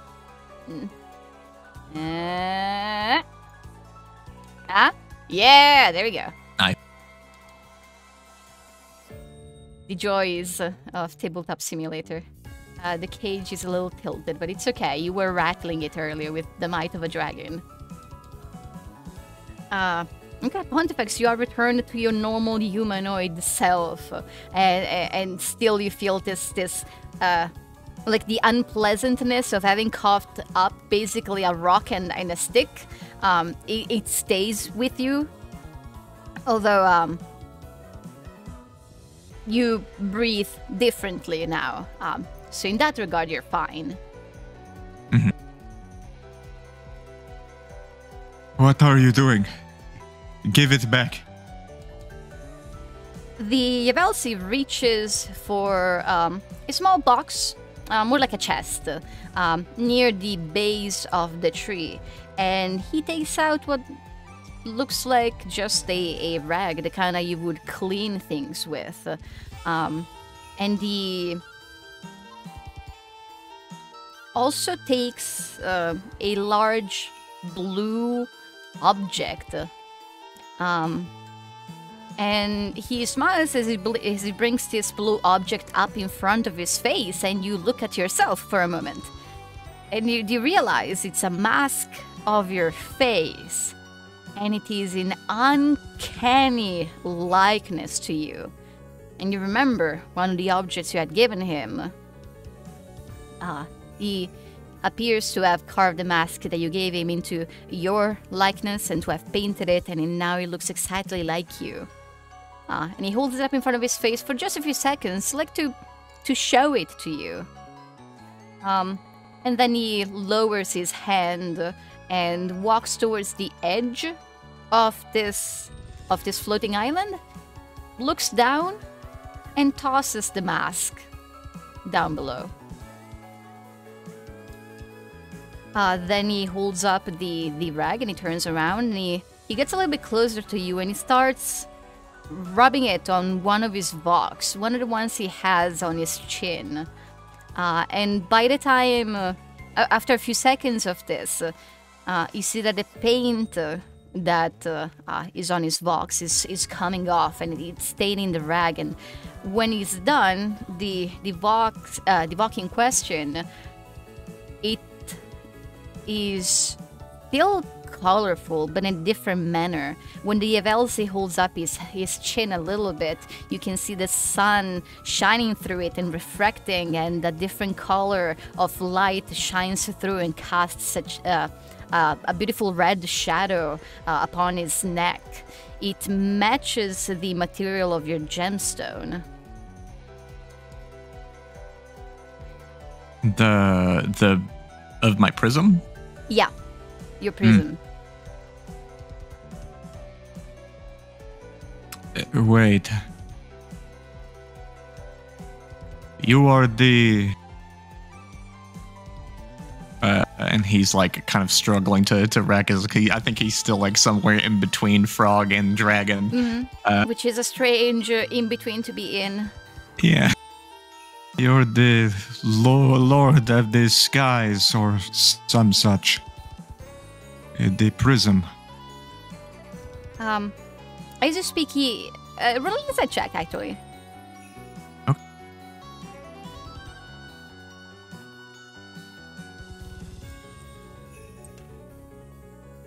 Oh, okay. Jeez, I'm going hot. Your rolls today, wow. Yeah, 2017, 18. Okay. He looks like he's paying close attention to what you're saying, but he's also not understanding you. He doesn't know your speech and you don't know his, and he doesn't... There is, like, no recognition of the name, or... Yeah, you're pretty sure he just does not understand a single word that you just said. And once you're done talking, he turns around and he jumps off the ledge. And seconds later, you see a massive white dragon soaring upward into the sky. You didn't know that dragons could get that big. And in the short period of time when it flies directly in front of your eyes and then upward, you can see that this dragon is not just entirely white, but it has horns and you would even just straight up call them box, just these protrusions that are made of gemstone, that are made of the material that your prism is made of. And when he flies up into the sky, all these colors shimmer beautifully upon his completely white scales. And he's gone up into the clouds above, simply leaving you where you are.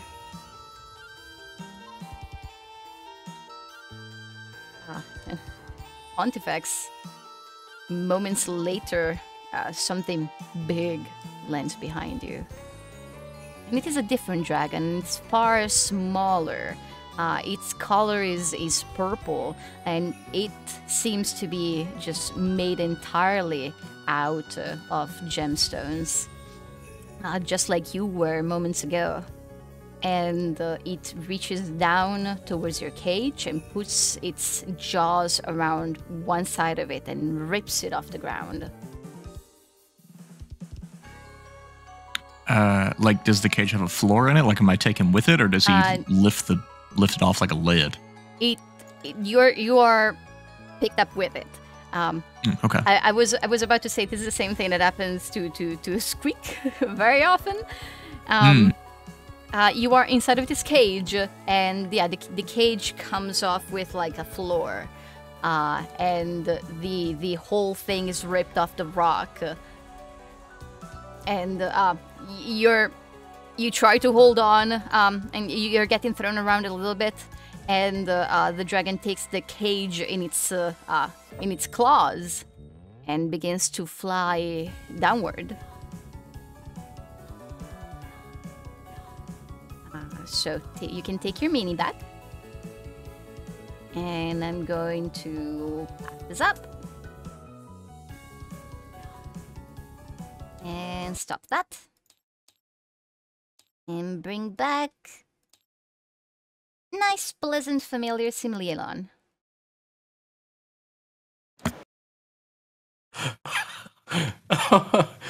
Well, Did we just lose a party member? look forward to seeing your next character, Matt. Oh no, I broke something. My heart. I'm going to throw a piece of art in the Discord channel, and generally I don't use things. I don't use other people's art because this is a stream, so I'm like not using other people's materials. But I do like this one. This is what I've used for inspiration, and this should give you like a beautiful idea of what you just saw. So I will not be showing wow. this on the stream, but it is a white dragon with like the teeth are made of gemstone, the eyes. There's like what feels like almost like droplets of gemstones that go down its face, and it is otherwise completely white with golden runes upon its scales. That's so cool. Oh, that's so cool. The teeth, the eye. The silver claw is broken. I see it appear. Yep, it's way up there. Oh. Oh no, the silver claw. Talix is in it. Ah, damn it. Okay, yeah, when this happens, I have to reload. I don't think. I think this will do. Should be good. Should be good. Should be good. Although it may take you a while to load back. I apologize. We're bringing this back, and then I pack it.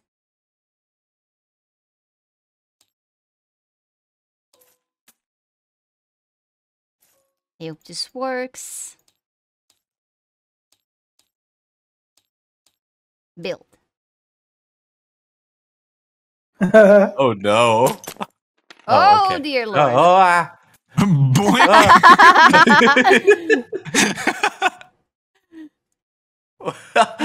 He's here. Oh, 0 mail. Oh, there's a mail bag in here. There's a Tekka bag. Oh no, A the mouse things get bag. thrown around. Yeah. Oh god, I'm okay. pulling a map out of the map bag. I'm sorry. I was trying to move the Alright. bag. Yeah, no, give We're not gonna me touch a it. moment. I will need to restart this. You wanna go and break for 5 more minutes, guys? Oh, speaking of, how much time do you guys have? How much longer to go? About an hour and a half max. Yeah, could go that long. That works for me. Okay. Let me just restart TTS. Oh, there's no music while I'm doing this. Oh, there's a tabletop simulator main music. Oh, I see. I see that Jason is messaging on Discord. Yeah. WTF is happening. My recap notes are getting out of hand.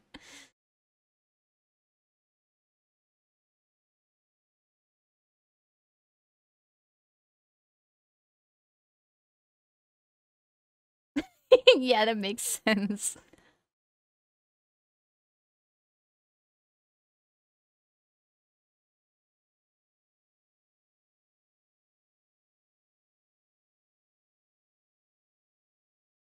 He wanted a refund.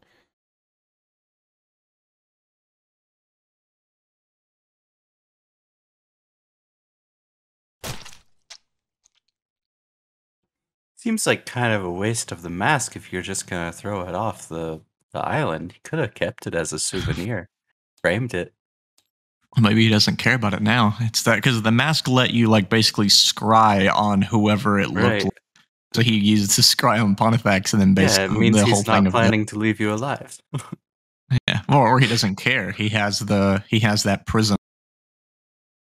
The thing that Pontifex has that's That must have supposedly been a scale of very them. important scale of his. Yeah. That was my belly scale.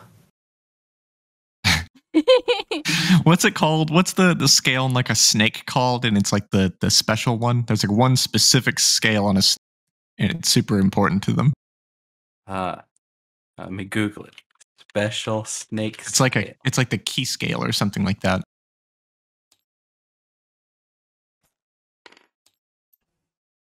There are dorsal or coastal scales. Mm, There's the vertebral scales and the ventral scales. no, it's one particular scale. It's not like a group of them. I'll have to find. The Okay. one special scale a snake has. Okay. The server is back up.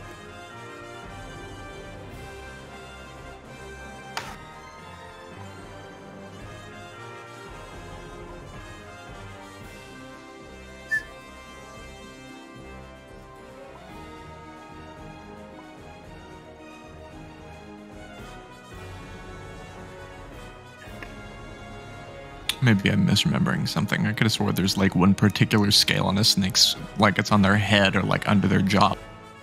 It's like a really important one.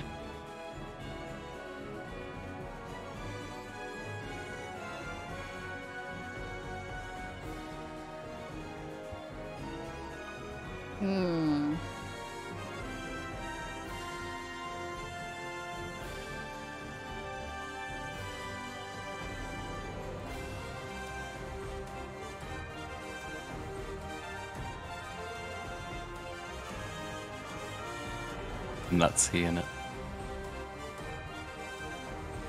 Maybe I'm misremembering. Maybe it's not snakes. Maybe it's something else. Okay, so we're back. Everything is good, I hope. If anything exploded on your table, so you let me know. Pip, you're not finding Yes. Pontifex anywhere. Well, at the very least, the dragon seems to be gone. Yeah, the dragon left. So Thank God. I think we're okay. No and- more of that troublesome blue dragon.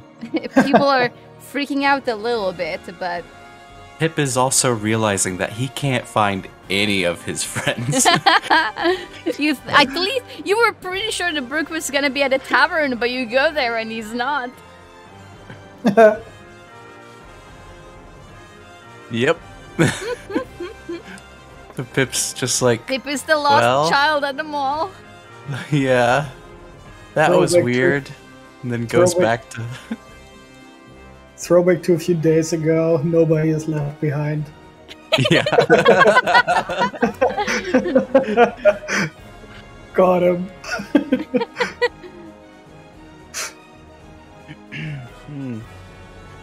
Pip is like, I have a gift for Pontifex. I wonder when I'll see him again. This will be about the time when Tekka received the. No, I'm getting ahead of myself. Nope. Okay. Timeline. All right. So Pip is again the only person who sees the second dragon. Oh no.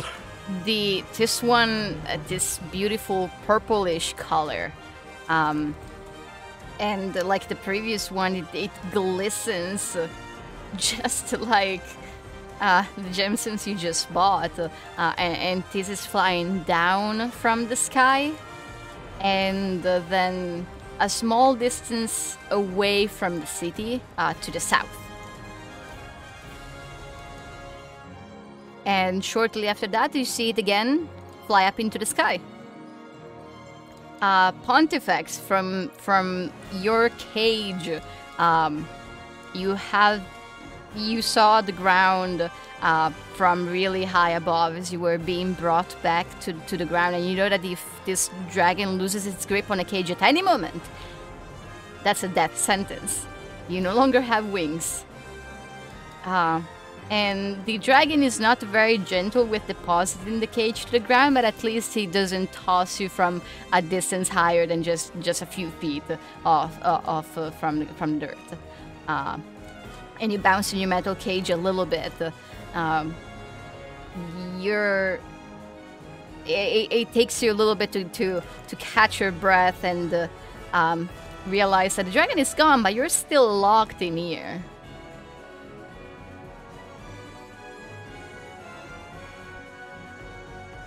I think the professor is just like, he wasn't standing in the cage the whole time. He was probably like, Just trying to hold. sat down to not be tossed around and hold on to something. And once he's landed, he's probably just like flopped out onto his back, like laying down and not moving and just like thinking in silence. Okay? Contemplating existence. Yeah. Decompressing. Mm-hmm. Tekka, this is not too far from where you are.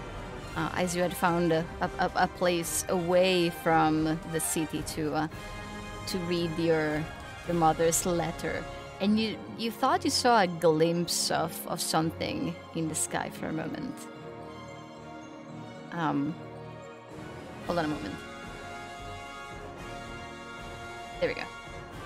You thought you saw a glimpse of something in the sky for a moment, and you weren't really sure. Maybe you imagined it, but there is something a small distance away from you that you hadn't seen before, and it's actually a really strange landmark down here. Something looks like a big metal cage.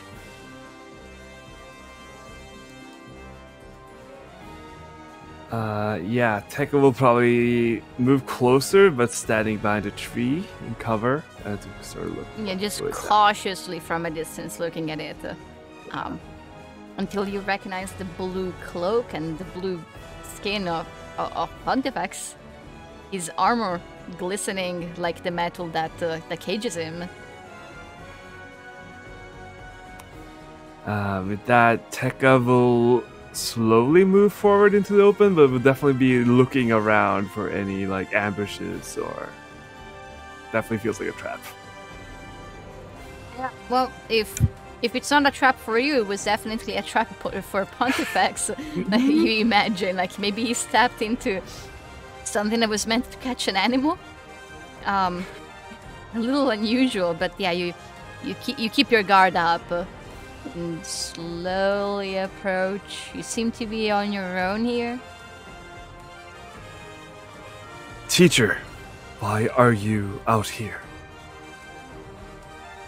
I think Pontifex is visibly crying. Like he's on his back, like his eyes are closed, like he's in meditation, but there's just like visible like streams of tears coming down like the sides of his head, down to where his not ears would be. Welcome back to my campaign, man. Thanks. And I don't think he reacts. I think he's just staying there, and like his eyes are a little like puffed up and just like actively sobbing. Something is wrong. I will get you out. And the attacker will start inspecting the cage. There's a latch or a door. Yeah, there's a big latch with a lock on it. It's a little rusty, but it looks still sturdy. Yeah, then I think Tekka will attach the spring-loaded attachment to his quarterstaff, and will sort of try to lock it within the sides of the lock, and then spring the mechanism. You trying to break it? Yep. Okay. So the DC for that is just for you to hold on to it, right? Otherwise it just happens. Right. Okay. Let me reread this spring-loaded bar attachment.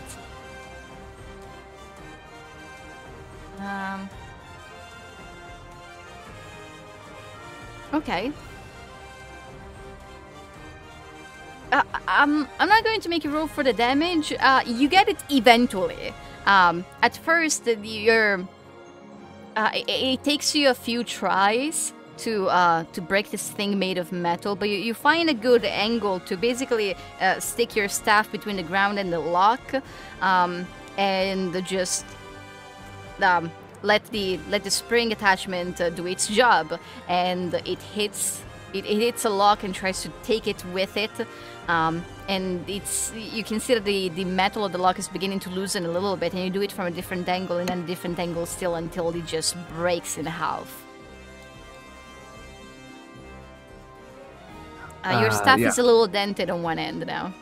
Fair. More than fair. Yeah. Tekka will immediately open the door and take a hand to Pontifex's shoulder. Teacher, what have they done? Oh, they've done so much. We should not stay in the open. Here, lead on my shoulder. We'll try to carry Pontifex up to his feet and out of this clearing. Okay. We can make this roughly the time when the party is beginning to reunite. at the dragon wagon. Pip, you've been searching restlessly for the rest of the group, and by the time you come back at the dragon wagon again, everybody else is there. They weren't there before. Hey! Brooke has a friend that is as tall as he is. Who are you? Why are you crying? Yeah, Pontifex is leaning on Pekka for support. Here is fine. Thank you, Tekka. And he's gonna like slump off of him like up against the wall. It seems he was ambushed, locked in a cage outside the city. Did you guys see the dragon? No. It is fine. Don't worry about the dragon. There were 2 of them. I know. There was a blue one that went up to the arena, and then there was a purple one that came down, and it swooped down to the ground and then went back up again. Pip, I know. How do you know? Where were you? I was the blue dragon, damn it. What? The other furbolg that's with Brooke says maybe I should meet your friends later. Look, I'll be in the tavern. Just Okay. come get me whenever. And he actually goes to the goat boat. What? Yes, yes. The goat boat, the best deity. He's happy. I wasn't Goat pissed at him boat, best before, boat. but I'm now mad. That was the betrayal. Yeah. Over the limit.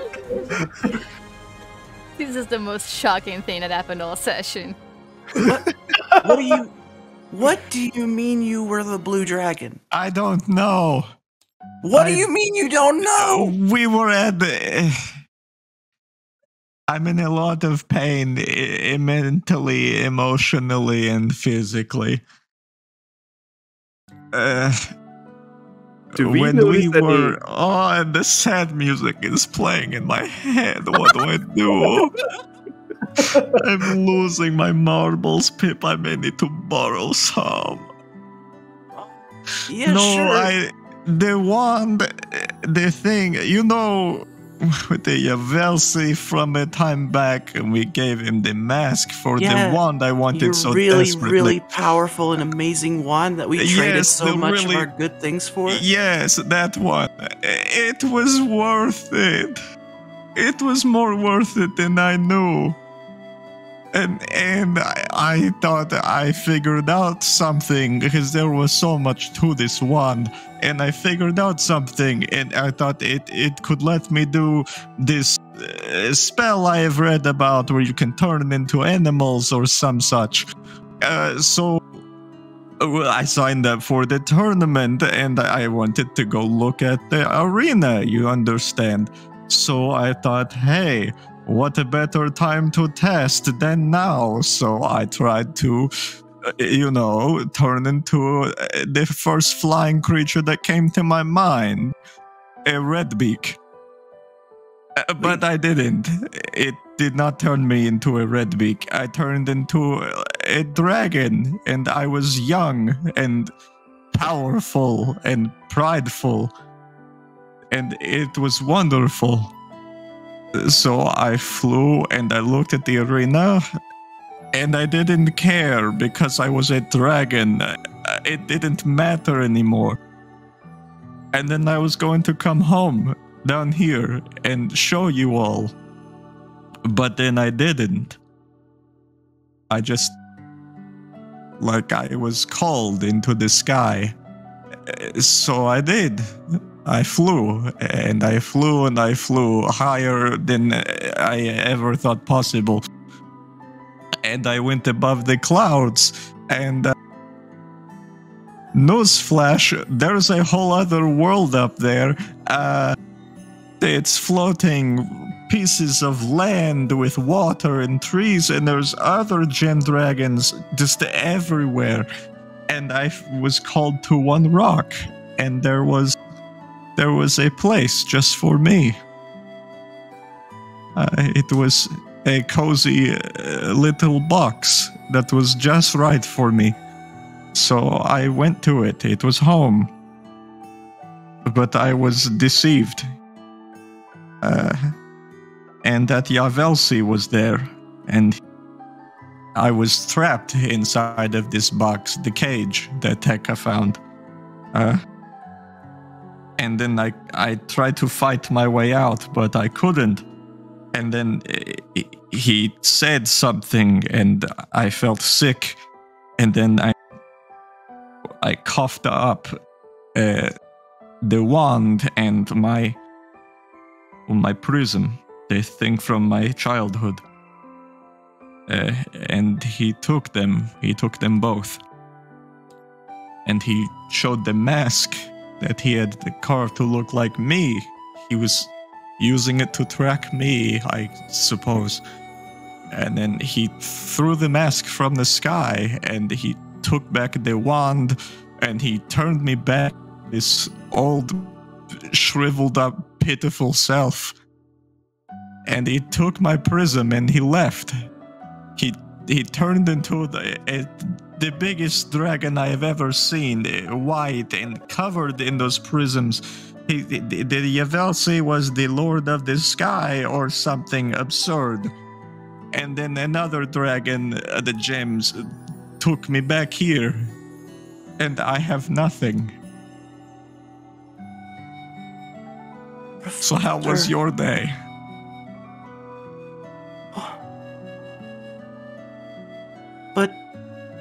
But if he was this big, powerful dragon, why didn't he just take it from you from the start? I don't know. Maybe he did. He wanted me to be hurt, and I am. I understand the dragon before said that this scale, the prism, is a scale or something that belongs to the Lord of the Sky. Whatever, I get it. It's his scale, but it's my prism. What? Where'd you get that thing anyway? From my parents. Whenever I was found by my adoptive parents, they said they found me with it.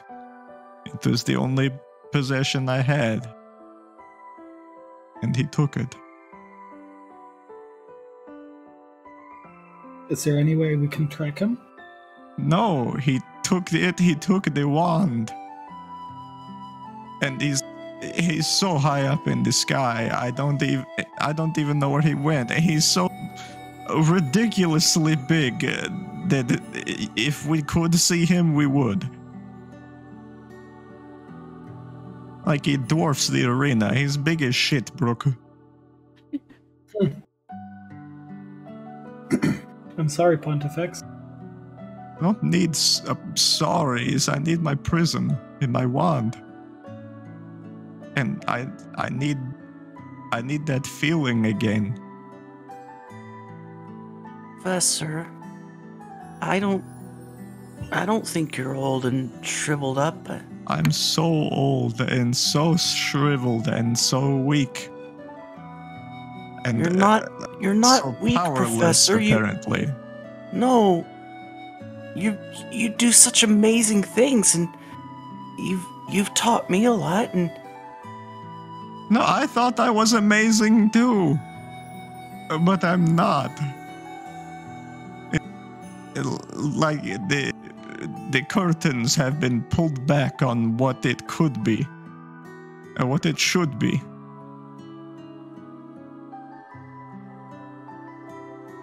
Not meant to be down here wallowing amidst the common folk, dabbling in this pitiful things we call magic. I have a tournament where we play games with this, hobbling around. That is what life should be, is up there with the pond and the other dragons and the box just for me.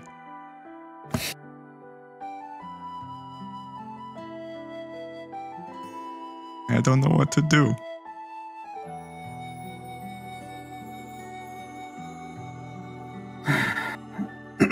find a way back up. How do I get back up there? I can't fly. I mean, I can barely walk. You got up there the first time. With the wand. It didn't even use my own power. It had its own. It wasn't even me. No, I can't do it. Do you need that prism to know what the world is made of or something like that? I don't know. It's something important, but above all else, it is mine. It is the only thing that is truly mine. Everything else I have just acquired or earned or bought throughout life, but that is the one that was mine from the beginning. It is the only thing I have of my parents. It is what drove me to my study. It was everything. We'll get it back. Right? How? Right, Brooke? Right, Tekka? Talix? We'll get it back. No, you don't understand. You don't know how powerless we really are until you've tasted what it is to not be. And even in that state, the best version of myself, I was still helpless before this Lord. Well, we met him once. So, seeing And I where we thought have him to a go, fool. I thought they pulled something over on him by trading him mask for this piece, this wand, this thing. And I was so proud of myself for scamming him. And it was not. It was I who was scammed. well, let's just put it on the list of things we want to do. We're planning on traveling, well, beyond the peninsula, so don't give up hope. Who knows what's out there? I know what's out there. I know what's up there. And like it's right there. If you could just see, if the clouds would just move, you would see what I saw. And it was beautiful. And it was safe.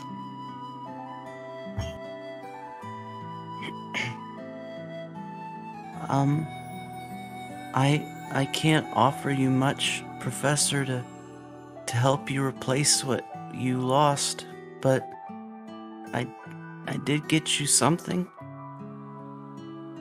Remember the store back in Urka? No, not particularly. I don't remember much right now. Oh, well, I know that this one that you had was really, really cool, but I got you one too.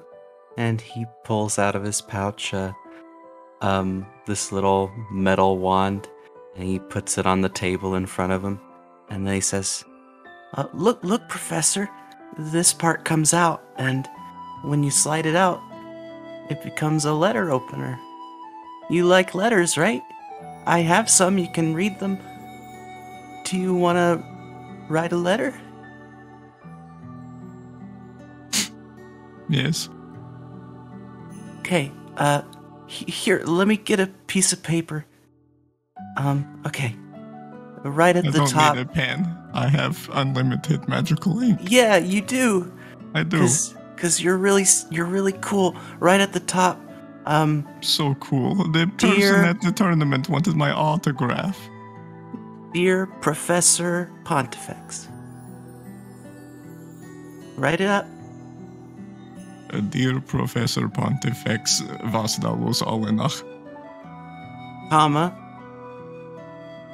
Uh-huh. You are enough. You are weak. No! Cross that out. He crosses it up. You are slow.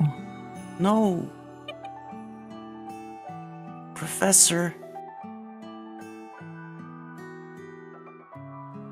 You are more than what you have. This isn't working. Take it from someone that didn't grow up with much, Professor. You've got a lot. Up there! Points at your head. I think he pulls back his hood where you're pointing and reveals all the scars on his head. You're making this a lot worse. Yes, I do have these, don't I? I've always been weak.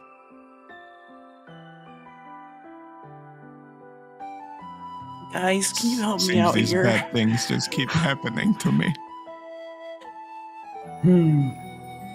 Why don't you write a letter for him? Okay. Can I use your quill, Professor? I don't know if it works. You just Hold on, used let it. me check my features. One moment, please. I don't know if you can I actually. have no idea if you can, like, if someone else can write with I it. can, You I can create create it the with a bonus quill. action Blah blah blah. when I you can- write with it, but I think What are I you think looking can at, hand it It over. Professor? disappears if I create another one or if I die. Yeah, What you if can I hand it die over. mentally? Okay, no, it looks like it is fine. Give it to me. Come on. He's like hold it out, and like when you grab it, he's like not I'll gonna let give go, it and you have to back. like tug of war a little bit before he lets go. Dear Professor Oh, P. Dot. You are enough. You are special. All these words are misspelled. You are blue right now. But things will get better. And guess what? Before your magic tournament, which you're gonna win, Pip is gonna teach you a magic trick. And he'll help you get your cat back so that you can have someone to snuggle with. Period. Now just let me roll that up. And I'll put it in the mail for you. Do you need my world point card? Yeah, Okay, you can look, but you can't have it. here's your quill back. Thanks. And he'll stick it in a little astrolabe.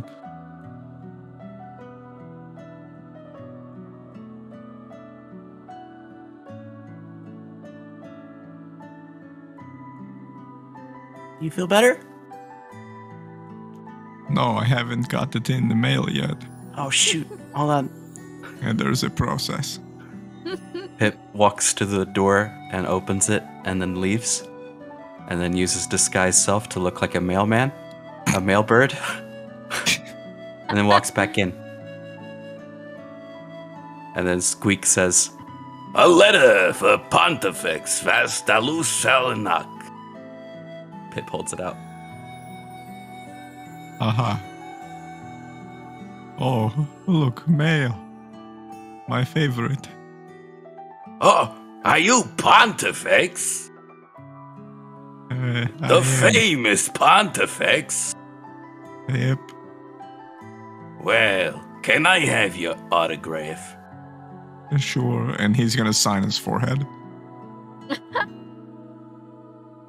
Well, There you go. I don't think that'll come off. It won't. Shh. And Pip leaves. Drops disguise self.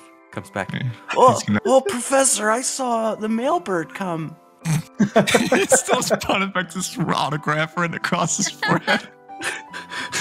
Yeah, I bet you did. You're a good child, Pip. I bet that one day you will grow up to be something great and powerful and strong and capable. Yeah. Like Professor P. I would never wish that fate upon anyone. but thank you for the gesture. I will keep this letter for when I need it most.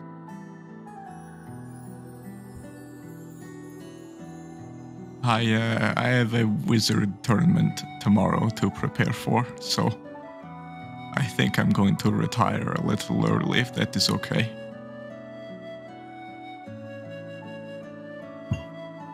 Sorry to ruin the reuniting with your friend, Brooke. It's okay. He'll be a bit. He'll be here or around a bit. Maybe you can even watch you tomorrow. Maybe. You wanna learn how to get your cat? Yeah, that could be good. Okay. Well, let's go up to the room. I'll teach you. Okay. Sure. Hey, good night, everyone. Good night, He's gonna Pontifex. hobble then.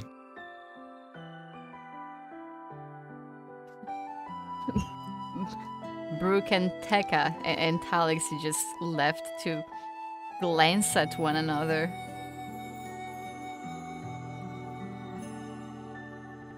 Oh.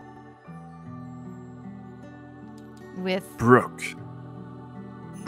Yeah. What's up, Tekka? Those phantom cages hold magic. True. Could Yeah, some of them. Pontifex have been trapped in the cage with magic, warping his mind? The story of dragons. I have been told no one has been in the skies. It could be. It sounds like it, right? Like, otherwise Pontifex is surely strong enough to get out of a cage with his magic. So it had to be something like that. It is true, though, that his stone is gone.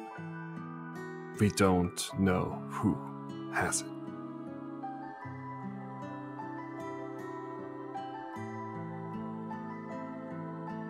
I wish there was a way to track it somehow. But at least for now, I can't think of any. This thing seems pretty important to Pontifex.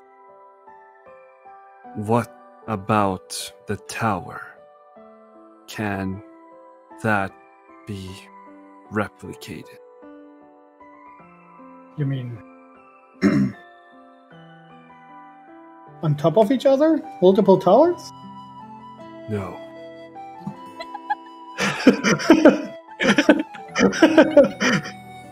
Our common person could track items. Oh. Oh. Yeah. This that could be it. solstice has brought powerful people here. This could be a chance. That's, yeah. Damn. Maybe we should have said that to him. Maybe that would have cheered him up. Talix has the item in question. You're talking about the orb, yeah? Yeah, but we're also in the tavern, so Tekka did not want to outright say anything. Yes. No, that makes perfect sense. Just making sure I understood. Yeah. And with Pontifex had identified it, and Talix can tell you that it can only track items that it has been bound to. So you could bind a new item to it, but you'd need to have it right now. Right.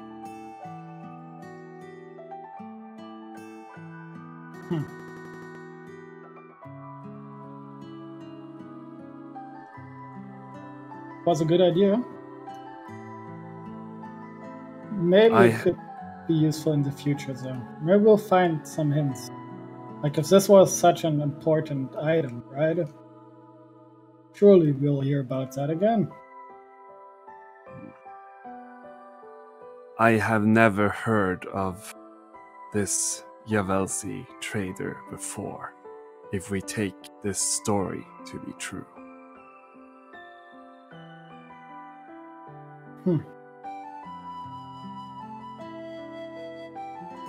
I have one other plan. I will tell teacher tomorrow. I do not believe it will work. I mean, even if it's just for his mood, I think you should still try. I'll see if I can think of something better. Yeah. So, Brooke, the person you arrived here with. Oh! What? Yeah. His name is Leo, and funnily enough, he is one of the people I served in the war with. And I thought he was dead, but he got revived. Revived. Like what we saw in this very city. Yeah, exactly. Like that. And just or like Grangina told us about, right? Right. So he's now here, and I know Telex, you want to talk to him because he is a cleric of the snake now. So And Talix would say that he had given you a leaf, right? Was it a Yeah, leaf or was it a piece? it was Okay. a leaf. So that he had received it, but he just ended up getting caught in some other things. And then once he got to the dragon wagon, you weren't there. Well, he said for whatever reason he's over in the goat boat. So if you wanted to, we could go over in a second and talk to him. Otherwise, I'm pretty sure he will be around tomorrow. So if you have any questions, you can ask him then. It's weird. I don't know. I did not expect to see him again. He was supposedly dead for 50 years. The decision of whether to go to talk to him now or later is probably going to be in the air. Well, Yeah. Jason isn't here. Though, well, it would be easier if it was like tomorrow and everybody could be there. Yeah, So maybe we can go with that. I think that's the right choice. And we can see, in the meanwhile, Pip and Pontifex, what they are Wait. up to. Oh, sorry, there was more. I apologize, I should have asked. Go ahead. After they decide to do it tomorrow, how have your days been? Like, what have you been up to? I do not like this city as it is now. I stepped outside. It felt like a day I used to have. It was good. Good day? Nice. A day without fighting. It's nice, right? I feel we will not have many of those. I agree, but I hope that we don't get as little as possible. Like, you can hold your own pretty well, Tekken. I'm not sure how or where you learned all that from, but no offense to you, Telix, or the others, you're not really fighters, right? So I hope we get as little as possible.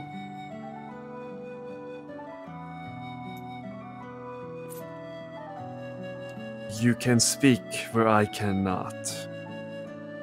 That is another strength.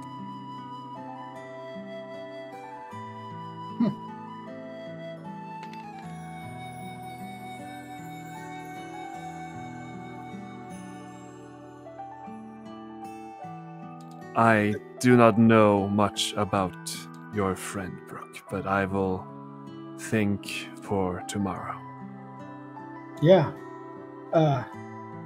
Sure. Yes.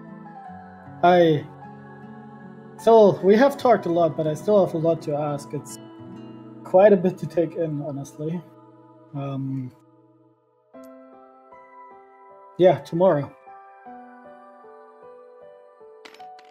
Maybe after Pontifex win, dinner on me, invite everyone, and then we can just see what information or what questions you want answered.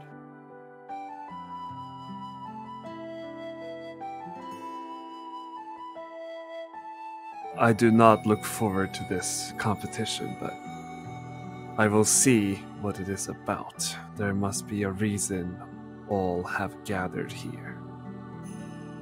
I haven't seen this yet either, but in general, looking at strong sorcerers or magicians fight or just show off their skills, it's, you know, for people like us who, if they fight or do stuff, we do stuff with our hands, but they're able to create something out of more or less nothing.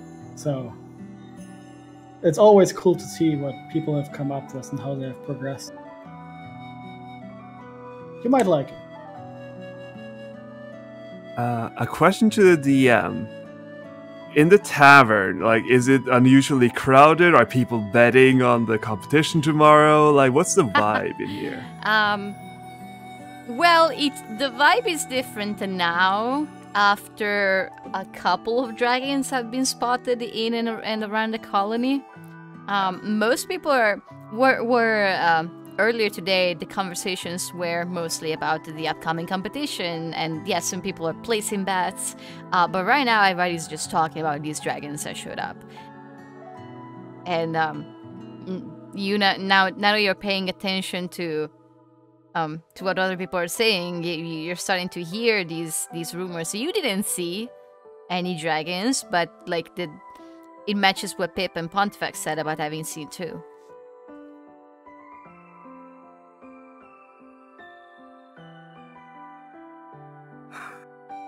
Maybe there is reason to believe the story after all. If dragons are closing in, it cannot be for good. Think so? Why? Do not know. Oh. Dragons do not come down to the ground. That is what I have. If they are now, there must be a reason. So we should rest well for tomorrow. I fear this is not over. Perk lets out a big sigh. Just one piece. Oh well. I will go to bed soon enough. But if you guys want to meet up with Leo tomorrow, I will probably head for the rest of the night over. And then see you tomorrow. Good rest, Brooke. Good rest, Alex. Okay. As for Pontifex and Pip?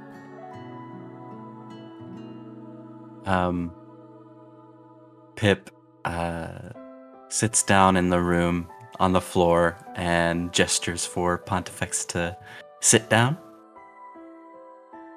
He does. Pip says, I think he's Before- like taken off his armor and stuff at this point so he can like move a little bit more comfortably.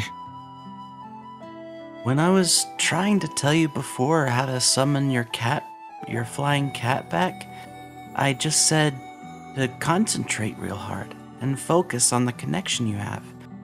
But then I realized that you don't really have much of a connection there yet. Right, that's what I said. I don't Well, get it. Do you remember how I always need to bring Squeak back? It's not just forming the magic circle and then saying poof, and then there he is. What I have to do is I have to focus on who it is that I'm bringing back. Yeah, you have to say my name. Right. I have to say his name over and over and over again. So does your winged cat have a name? I mean, no, I've seen the cat like 3 times. I'd never asked her name. Then that's what you need to get. You need to think real hard on this cat's name. Uh-huh. Okay. Yeah, I'll do that. I'll think about it, I guess. Now! Oh. Well, how am I supposed to just know her name? You just know! When Squeak first came to me, Granny said, that I would just know his name. Uh-huh. Okay. I'll just start taking shots in the dark, I suppose. Or do I just, like, chant it, or... Okay. Yeah. Annoying little shit. Poof. Snowball. Poof. Nope. This isn't working. Yeah, I lied. Actually, I lied. Granny just told me his name. Right, okay. Alright, let's see. Try... This is hard. It's not this hard. It is hard. I don't know how you would do it so easily. Okay, let's try this. Pip's just going to try going through just every little thing he can think of how Find Familiar works, at least as far as Pip is concerned, the way he does it. Okay.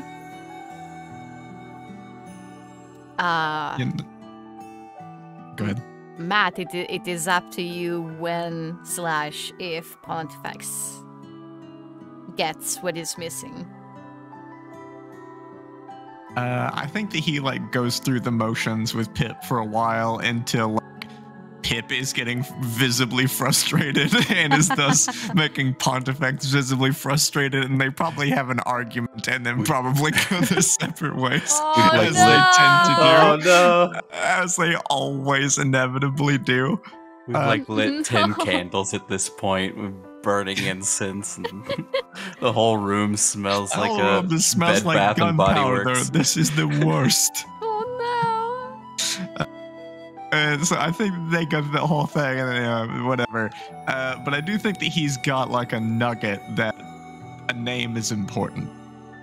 Okay. And I think it like kind of on his own, like throughout the night until he falls asleep, he's going to be like just running through scenarios in his head and like writing down mental notes and just like thinking. Okay. But yeah, so I think there's some progress, but I don't think he's able to call her just yet. All right. Then, this would be the moment where we move on to something else. Pip, it's a little bit frustrating, especially because you know how smart and how knowledgeable the professor is. I mean, he is the expert in magic. He should be the one teaching you how to do magic. None of your magic has been learned. You didn't study it. You just kind of figured it out. And it should come really easily to him. And you're not used to teaching things to other people. And eventually, you're just too tired to figure this one out. You tried your best, but you go to sleep tired, a little frustrated, and kind of confused too from all the from what apparently happened today. Closing your eyes in bed, the last mental image that sticks with you is that of the blue dragon flying up in the sky. Just thinking about it and wondering what it all means and how you can fix it and how you can help Pontifex feel better. You tried and, well, you haven't seen him smile yet. And your dreams end up being a little, they're not the most pleasant. They're not nightmares, but they are stress dreams. A little bit. You dream that you're in the spellcasting competition and you did not prepare for it at all. And at some point you realize you're not even wearing pants and it's embarrassing and everyone is laughing at you. And then you run out of the arena and you feel like you have a pretty good idea where you're going. You find a new pair of pants on the way and you put them on and then keep on going. And you recognize the path that you are walking. You've been to the west of Simlielon before, and you're strolling through these beautiful green hills.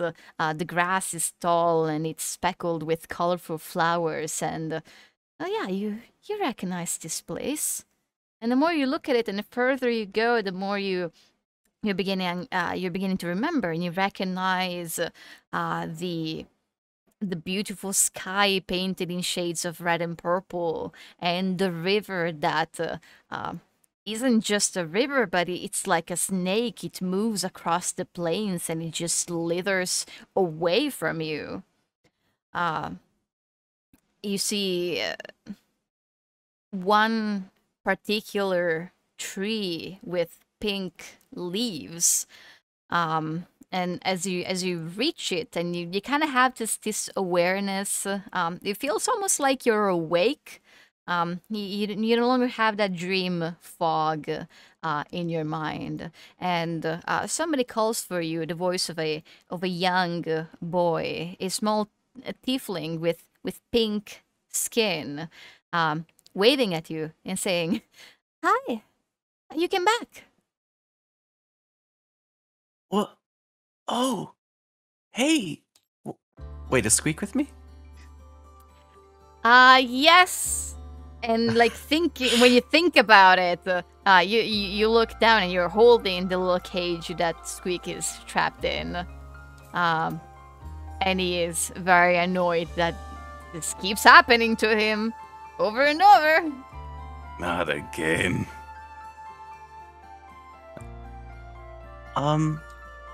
Haven't seen you in a while. Am I in the dream world? Well, yeah. That's the only place where I can be. But no one else is here. I am here. And I was getting bored, so it's really nice that you're here. Well, this doesn't happen every time I dream.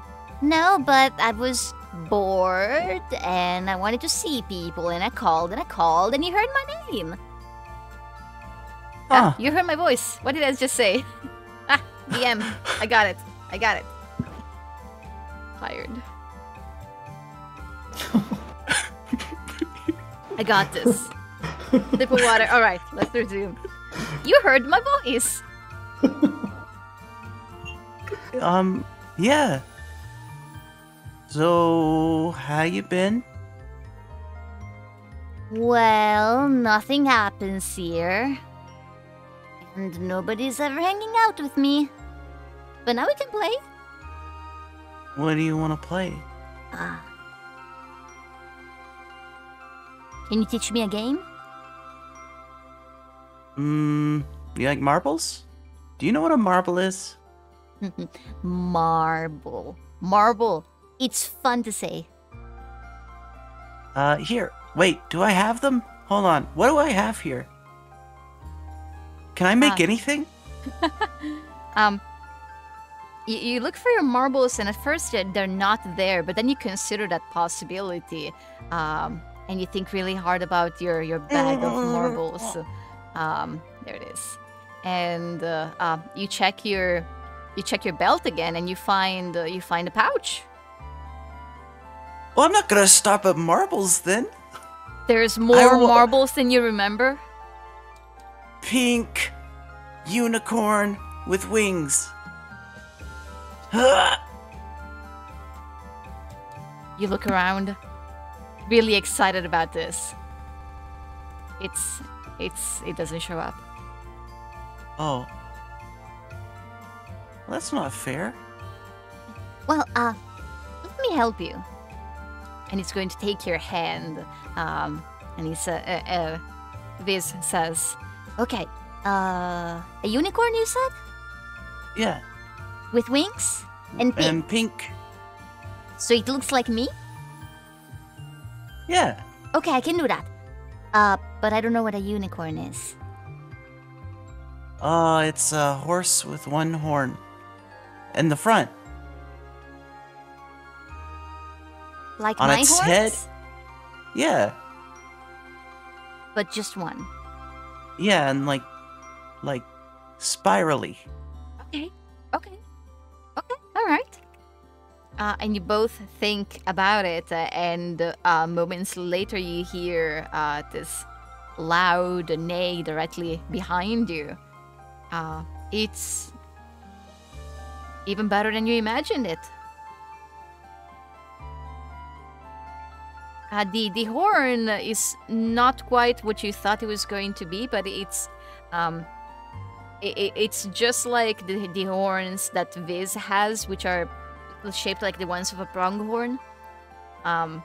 It's just one of those in the middle of its forehead. So it's slightly off, but it's beautiful, and it's this bright pink color that no animals in nature should ever be. And its wings are so wide and feathery. This is great, Viz. Well, it's really easy for me. And you're around, so it's even easier. I wish I could tell you I'd visit more often, but I don't really even know how I got here. What do you mean? You could do this every night. Really? Yeah? You're not like other people. I'm not? Oh, no. You're like... Well, You're made of dreams. A little bit. Not fully like me. I'm only dreams. But you're like a little bit dreams. I don't get it. How can I be made of dreams? 'Cause,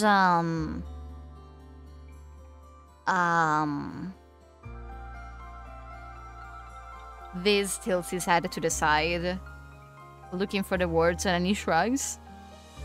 I don't know. How do people get made? Well, it I doesn't mean, I matter. know Let's go on a unicorn. Okay. Where do you want to go? Where do you want to go? We can go Can we anywhere. go anywhere?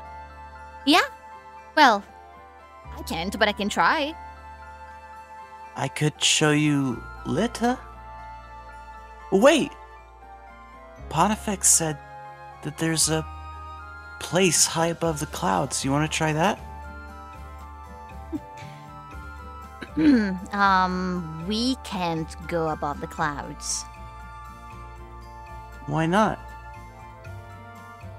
Because that's how the world works. They're separated, and I am not allowed to go where the clouds are.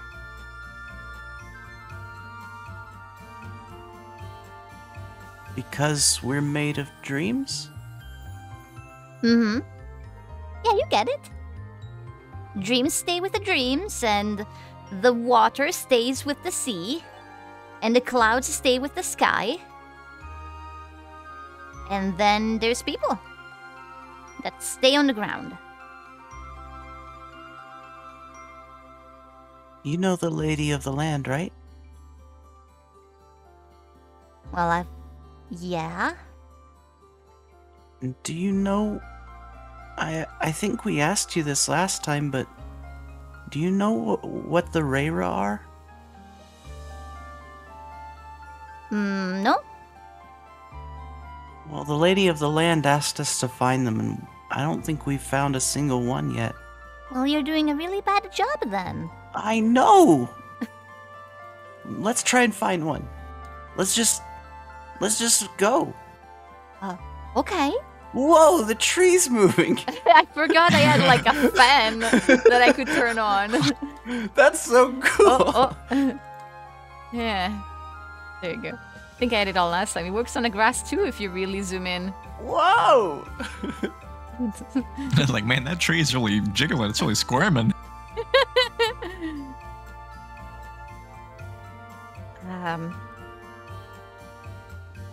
Okay, so this nods and he struggles to get on top of the unicorn / Pegasus, and while he's dangling, like he's got his belly onto the horse and his limbs are dangling, the arms on one side and the legs on the other, and he's like kicking, trying to get up. While he's in the process of doing this, he says, Oh, yeah, by the way, I forgot to tell you something. Your friend came over. Who? Your friend. I didn't ask his name, I forgot. Was he small? Was he... No, he was big. I don't have that many friends, so that should narrow it down. Well, Did he have red hair? Was he blue? I just told him like that because he was looking for you and he couldn't find you anymore. And I told him that it's okay because he's gonna find something that it's going to help him find you. And then he left and he was nice to talk to. Wait! Was he wearing a cloak? Did he not talk much? Did he have a mask on? We talked. Oh, yeah, he had these red locks. They look like gemstones. Wait, what? Bastard.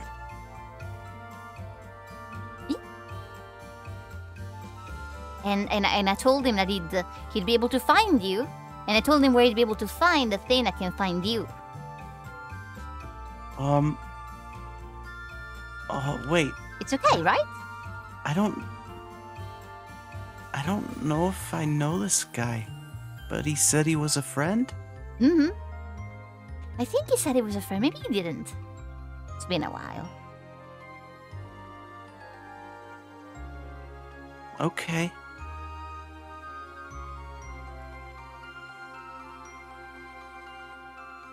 Do I know this guy?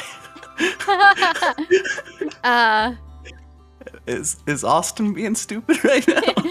Box made of rubies. Box made of rubies. Oh crap! Oh shit! Ah, jeez! No! Hey, turn him away. He's not my friend. It took me a little bit. I'm very tired. I'm literally sleeping right now.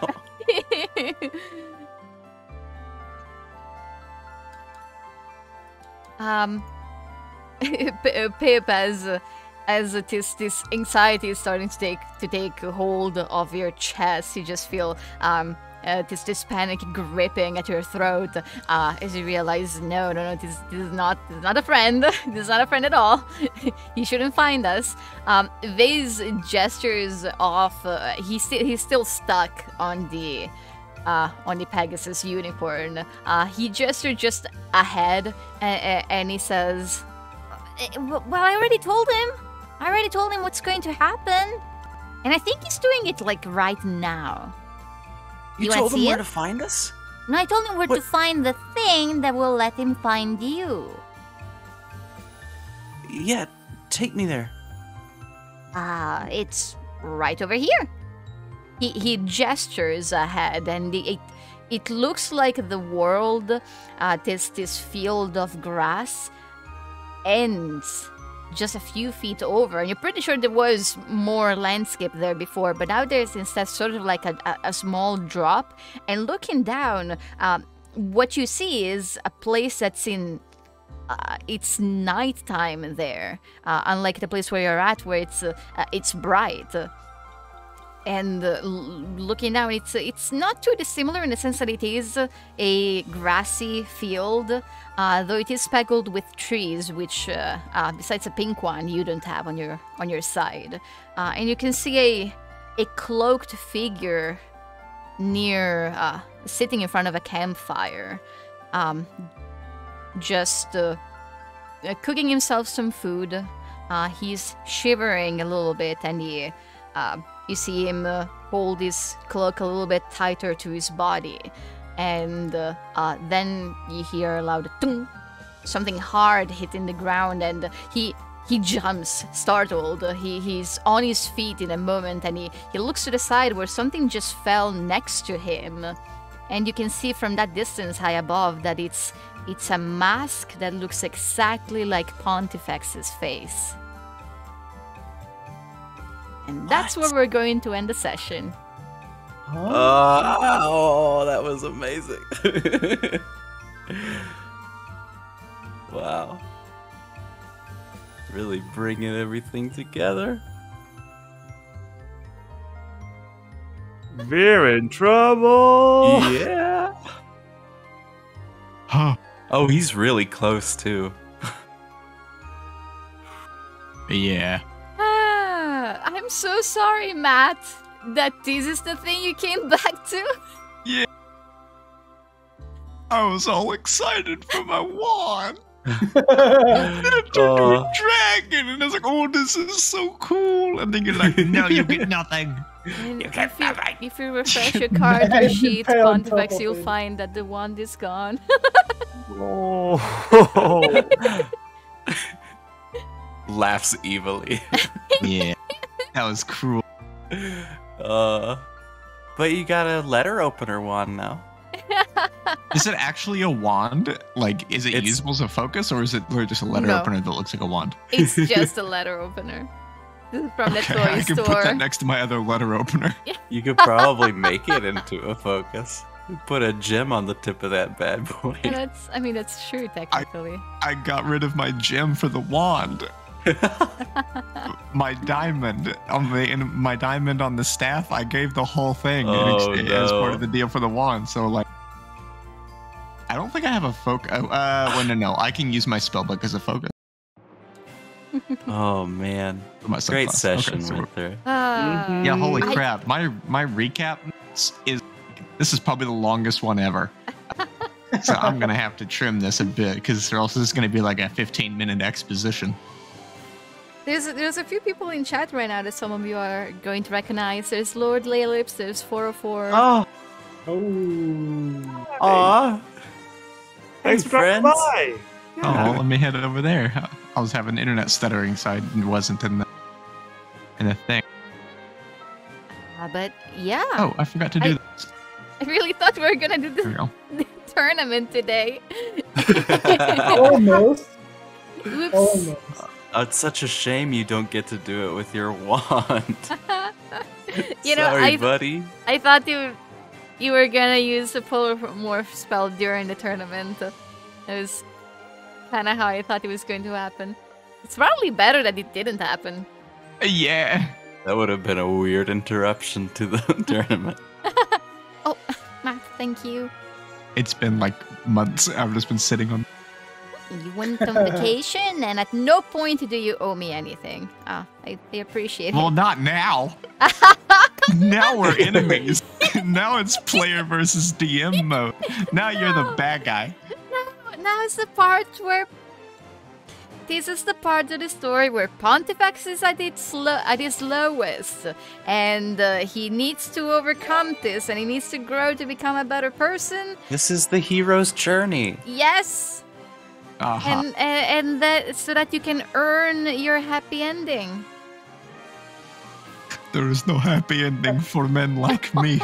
I do did not deserve to be happy. I did not remember Viz's name. I was like looking through the summaries and I realized that it was actually never said because Jamuel or Orm was not there. That's true. That's true, yeah. I was like, where is it? It was VIS, Viz. VIS, Viz. Okay, no, I'm gonna let you all go. Thank you all for playing. Thank you for everyone who stopped by on the stream. And we're going to discuss when our next session is going to be. Nice. We will figure it out on Discord. But yeah, good night, everyone. Thanks, everyone. Bye. Boop. Stream over. Epic session, Winther. Yeah. No kidding. Very sad that Jason could not be here for this one. Yeah. That's a lot. Maybe we'll be okay. So here's the deal with Jason's schedule. He doesn't have a set day that he gets off every week. He has two days that he gets every week, but it could be any day of the week, except Sunday. It's never Sunday. That sucks. Yeah, it really depends from week to week when he gets a day, but whenever he does, once Matt has moved in his new place, maybe we can make it work. Maybe. There's Thursdays, any day of the week whenever it might align with everyone's schedules. But yeah, that's why we have to figure it out like week by week. Basically, my only like weekday times that are like a no-go are like the evenings. But like our regular time, this 1 to 5 central is, I think, good for every day of the week until I have like a job situation change once I move, but we'll see. Will never happen because for the Europeans it will be the middle of the night for them. Right. So that works. All my other D&D stuff is all in the evenings, so okay. It doesn't conflict at all. With a bit of luck, the next session should take place in the middle of the week whenever everybody can attend. And Pontifex, Matt, if you still need a little bit of time to actually move into the new place, that's no. Totally. It's looking like we're gonna be moving. It's like a multiple day trip that we're gonna have to do. So we're probably gonna be leaving like early Saturday morning on the 30th. So not this coming Saturday, but the next one. And then hopefully we should be there and like moved, like, you know, starting to move in and stuff on that following Sunday on the 31st. So we probably won't do that one, but like after that, my entire like moving thing, I should have my whole computer set up and everything done like before the next time we would play. So I might not even have to miss a session. All right, hype, awesome. Yeah, I hope that works out. Yeah. Would be nice to get back assuming, to you know, my computer doesn't just explode into a billion pieces on the way because, you know. Okay. All right, awesome. My real life is messing with me, and now my D&D life is messing with me too. Stop taking everything from me. This is supposed to be your break from reality. I come here to escape real life, not relive it. Oh, buddy. Oh. Okay, I'm going to let you all go. When Pip gets a little older, he's got one heck of a pickup line now. Hey, baby, do you know I'm made of dreams? Oh my god. Nice. Yeah. Or at least I hallucinate. All right. Goodbye, everyone. Bye, everyone. Bye, everyone. Bye. I'll see you guys next time.